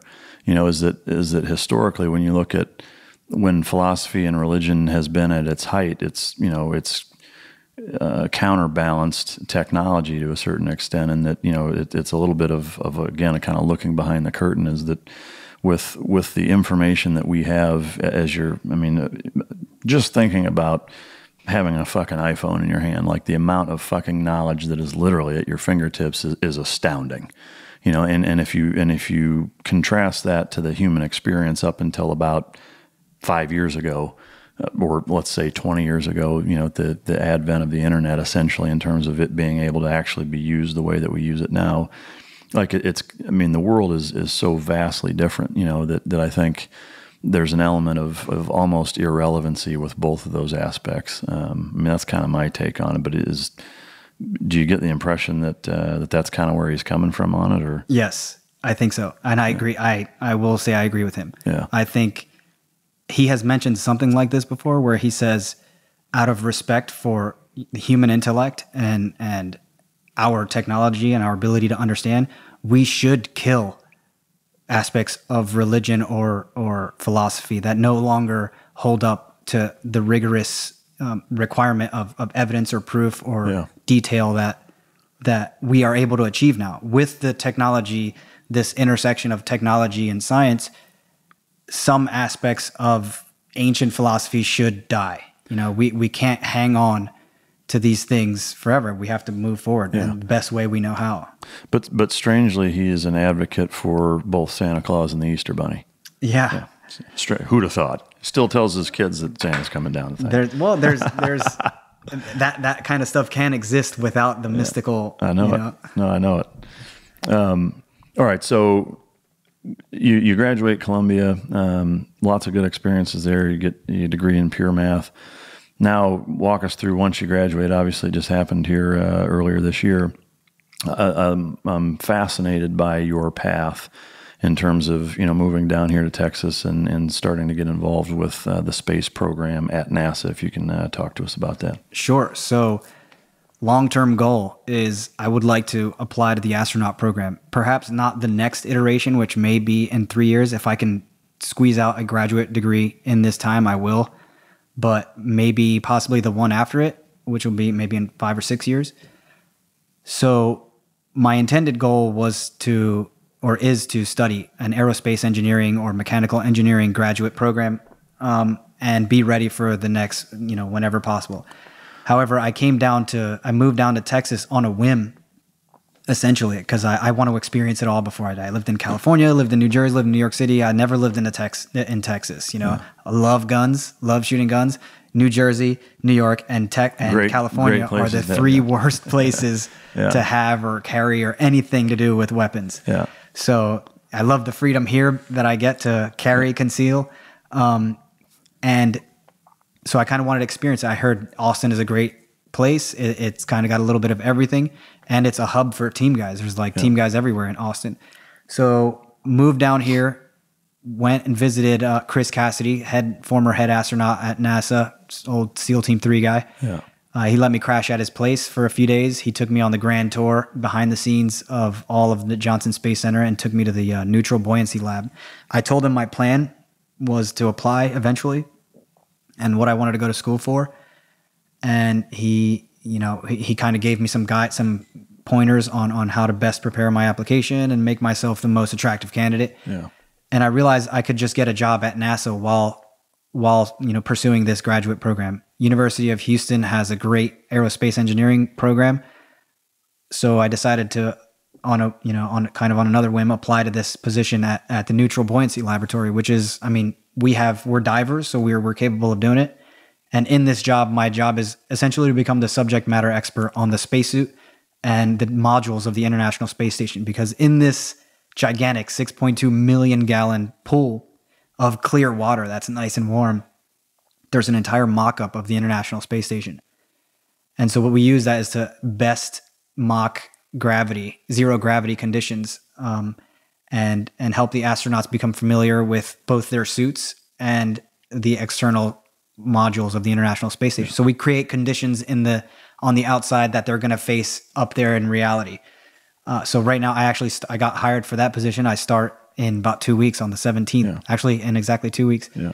And I'll be doing that during the week. And it's a great program for me because they're very okay with me doing a graduate degree, and they're okay with me bringing the stuff to work and study there. And they're obviously, I have the best engineers in the world to bounce shit off, to learn. Pay them to do your homework. Yeah, obviously. Yeah.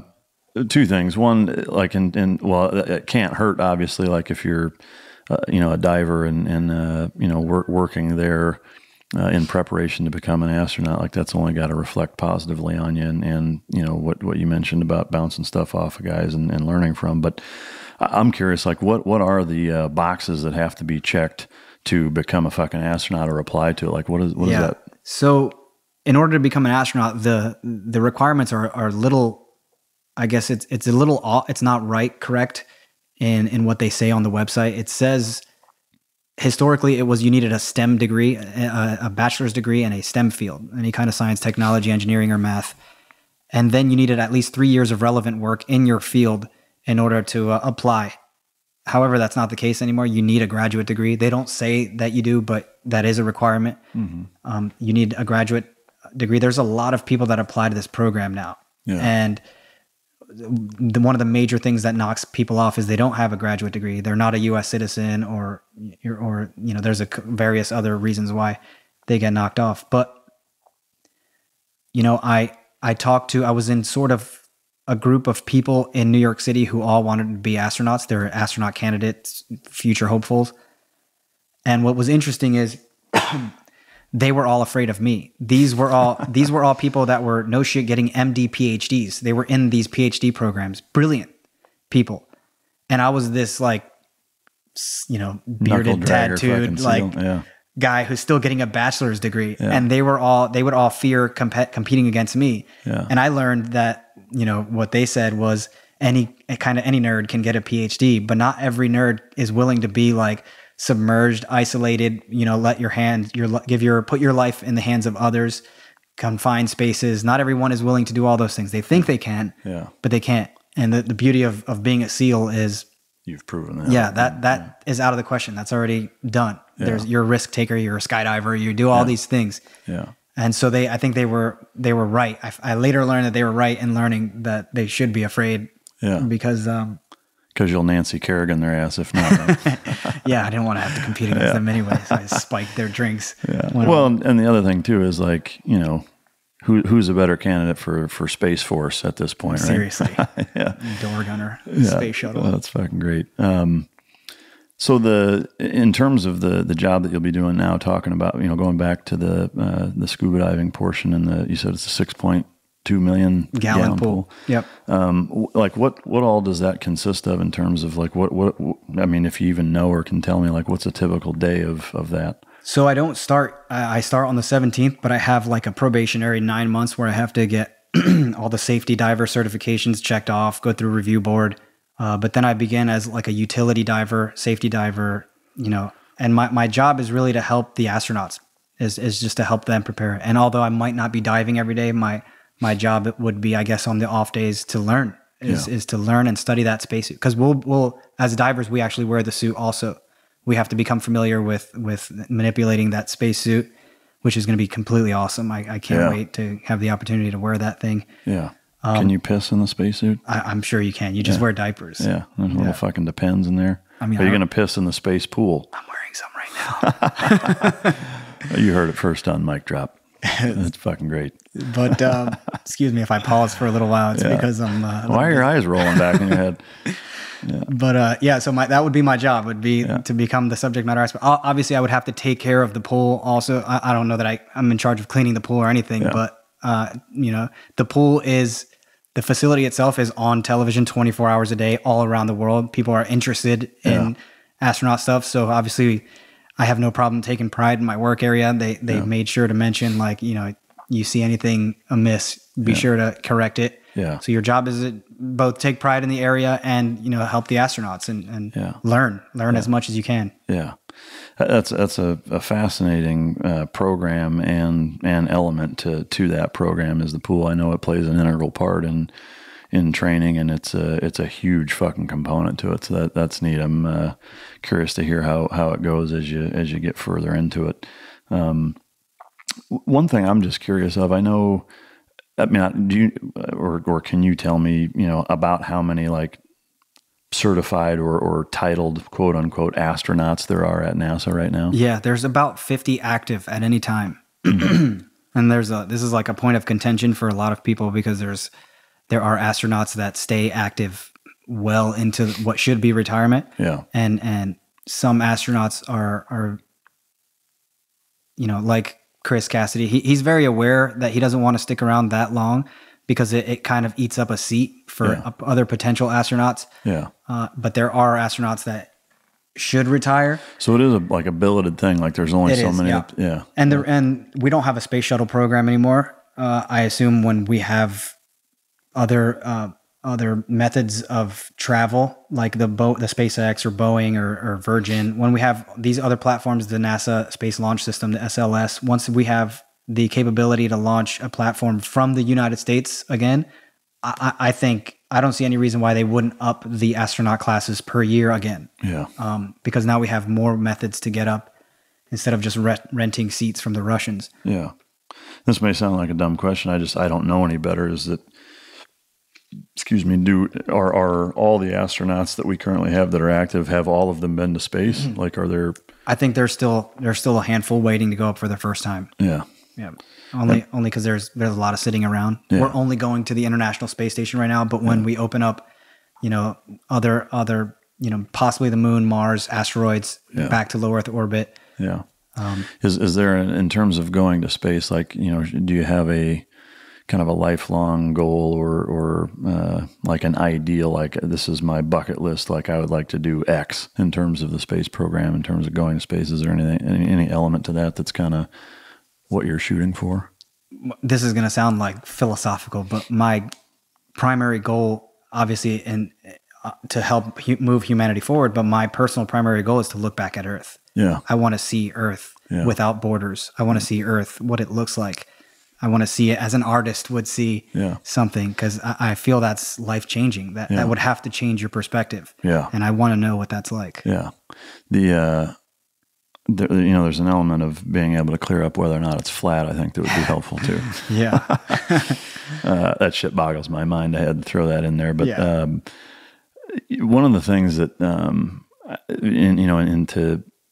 I guess, dovetail on your point about, changing perspective, something as simple as some of the movies that I've seen, The Martian and Interstellar being two of the more recent ones that, I don't know if you've seen Interstellar or not, but like, to me, I fucking love that movie. Yeah. Like, I know there's a bunch of it that, you could argue, it's all far-fetched, but it seems like way outside the scope of what could be potentially realistic. But that time-space thing of, when they're only gone for a matter of minutes to them and they come back. Oh, time dilation. Yeah, like that movie changed my perspective a little bit. Like, it's something I still think about. Not every night when I fall asleep or when I'm jerking off, but but there's an element of that made me just think different, and it's just a fucking movie. So I can't even imagine actually going and staring at Earth, because if you're in the space station, like, you're looking at, I saw like a picture or a meme or something or whatever, like an image from space, and the person that took that,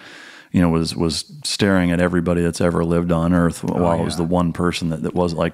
You're talking about Michael Collins is the only person not pictured. Yeah, it's the whole globe, and then he was the only one it's Buzz Aldrin and Neil Armstrong in the module heading either back up or down to the lunar surface. Yeah, like, thinking about that, it's like, fuck, man. It just messes with your head a little bit. That's the one thing about space that has always fascinated me, as a kid and even as an adult, is just the infiniteness, if that's a word, of it, and just how it doesn't even fucking make sense. And to me, that shit is fascinating, and I think it's really fucking cool. What you've done already, what you continue to do, and where you're going, man. I'm fucking proud of you, and I love everything about what you're doing. So keep up the fucking good work. I appreciate it. Yeah. I guess just real quick, what is your take on those movies, generally speaking? I think Interstellar blew my mind when they were able to show time as a spatial dimension, something that I'd never considered. When he's like floating back and forth behind the bookcase, he's floating in time as a spatial dimension. I don't even know how they would go about starting that process, but there are physicists who won Nobel Prize, like Kip Thorne, who worked on the physics behind that movie. I thought the physics or the science behind it was awesome. It's crazy to think time dilation, but it's a reality. In fact, it's one of those things that got me interested in this path. When we spoke earlier, and I said, Flight of the Navigator. He comes back and he's like still the same age, and I'm pretty sure everybody's like about 10 years older. Yeah. That didn't make sense in my head.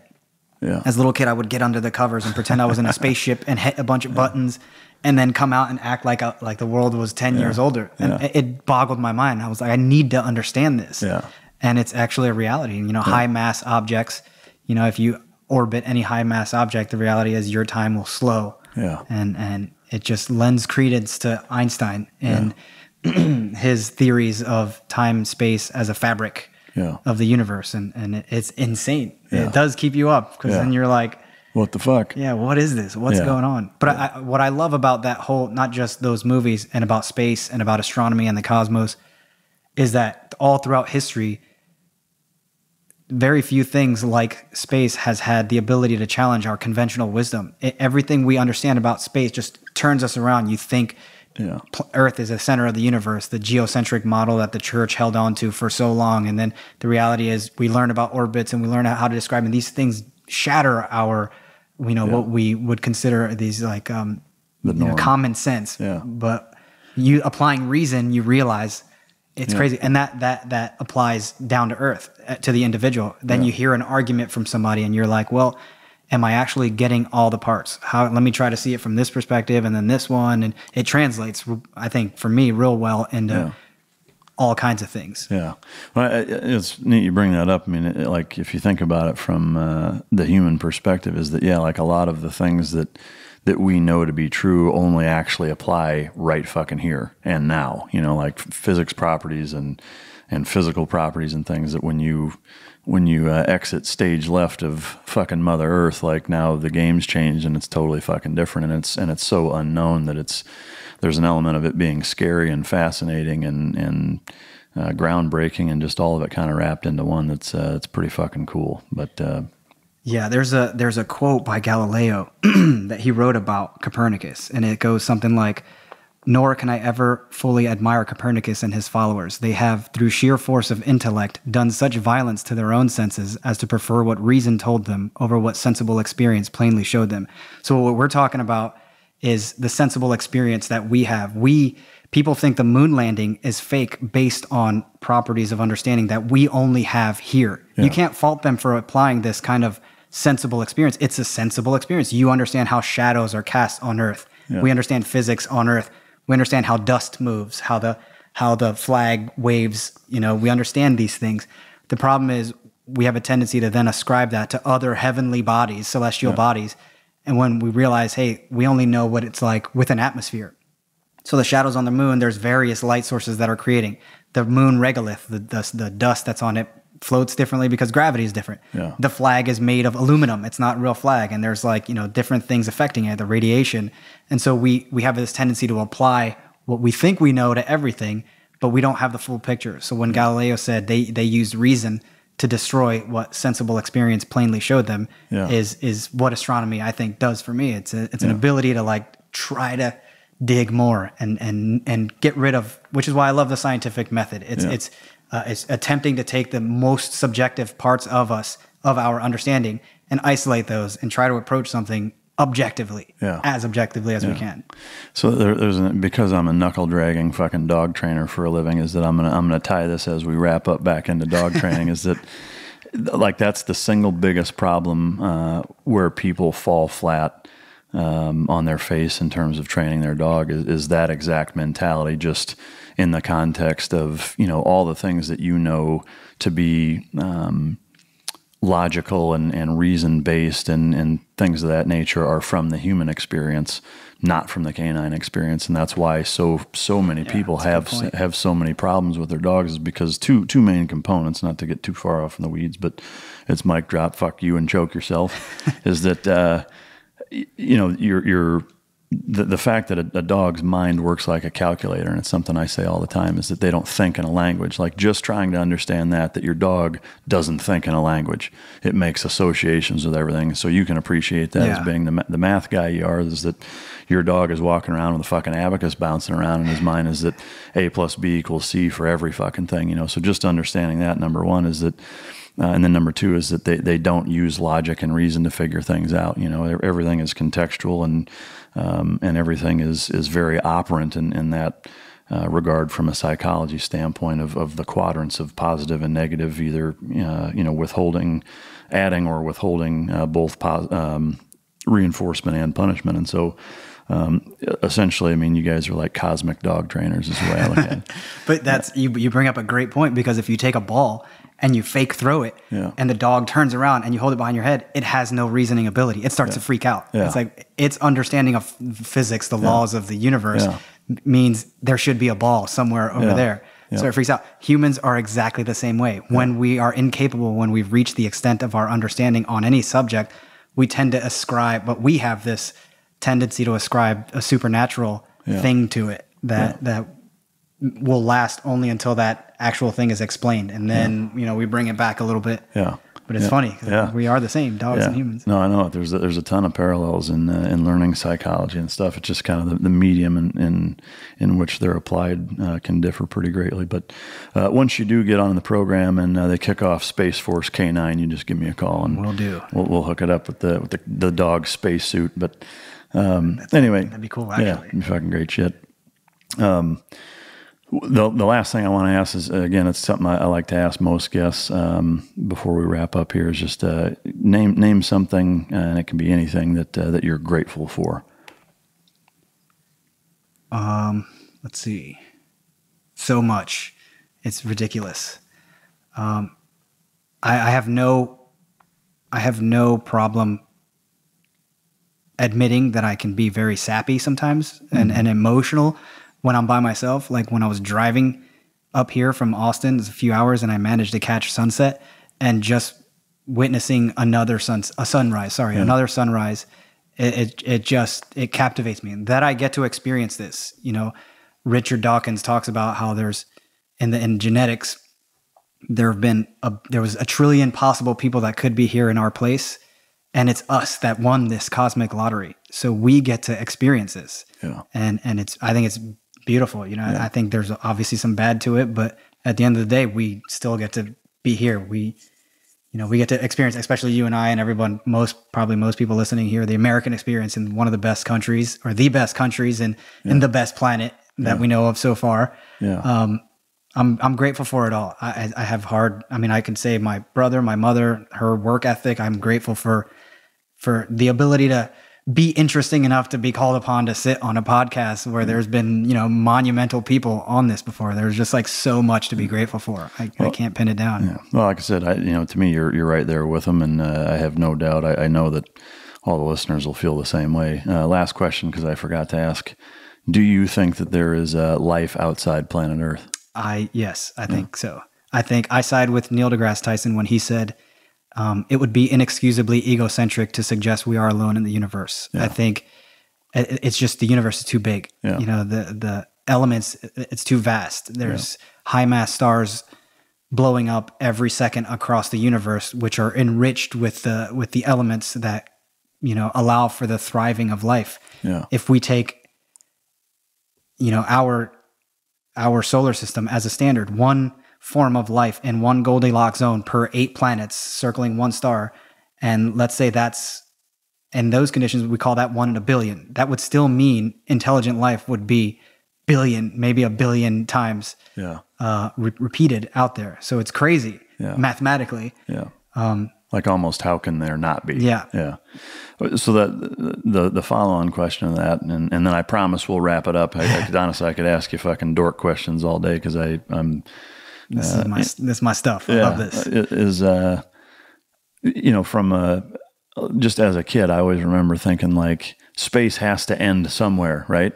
But how can it? Because there's got to be something on the other side. Like how do you rationalize that? Like the expansion of space and its existence across the board. Like I know it's impossible for anybody to answer, factually or unequivocally. But what is your thought process with that? One of my very favorite subjects in cosmology and astrophysics is universal expansion. It's dark energy. I think if you think about us as like a fabric, if I take a partially inflated balloon and started drawing, mini galaxies on it, and then we blew it from the inside, that's how we're expanding. I think it's just the space between the galaxies, that fabric that Einstein discovered, is what's expanding. I have a hard time thinking about the edges of the universe, because the only thing that, to my knowledge, travels faster than the speed of light is the expansion of the universe. So it's not like we can ever get there. We can't quite touch it. Yeah. The universe was expanding for 382,000 years before the first inkling of light occurred, before friction created the first inkling of light. So it got a major head start. Yeah. I don't know. Yeah. So what I'm not going to do is attempt to ascribe, that boundary something that makes me feel comfortable, where some people would do. I'm okay with that kind of like, I don't require the cognitive closure that many people might. Yeah. People like, there may be two different types of people. One that I need an answer. Yeah.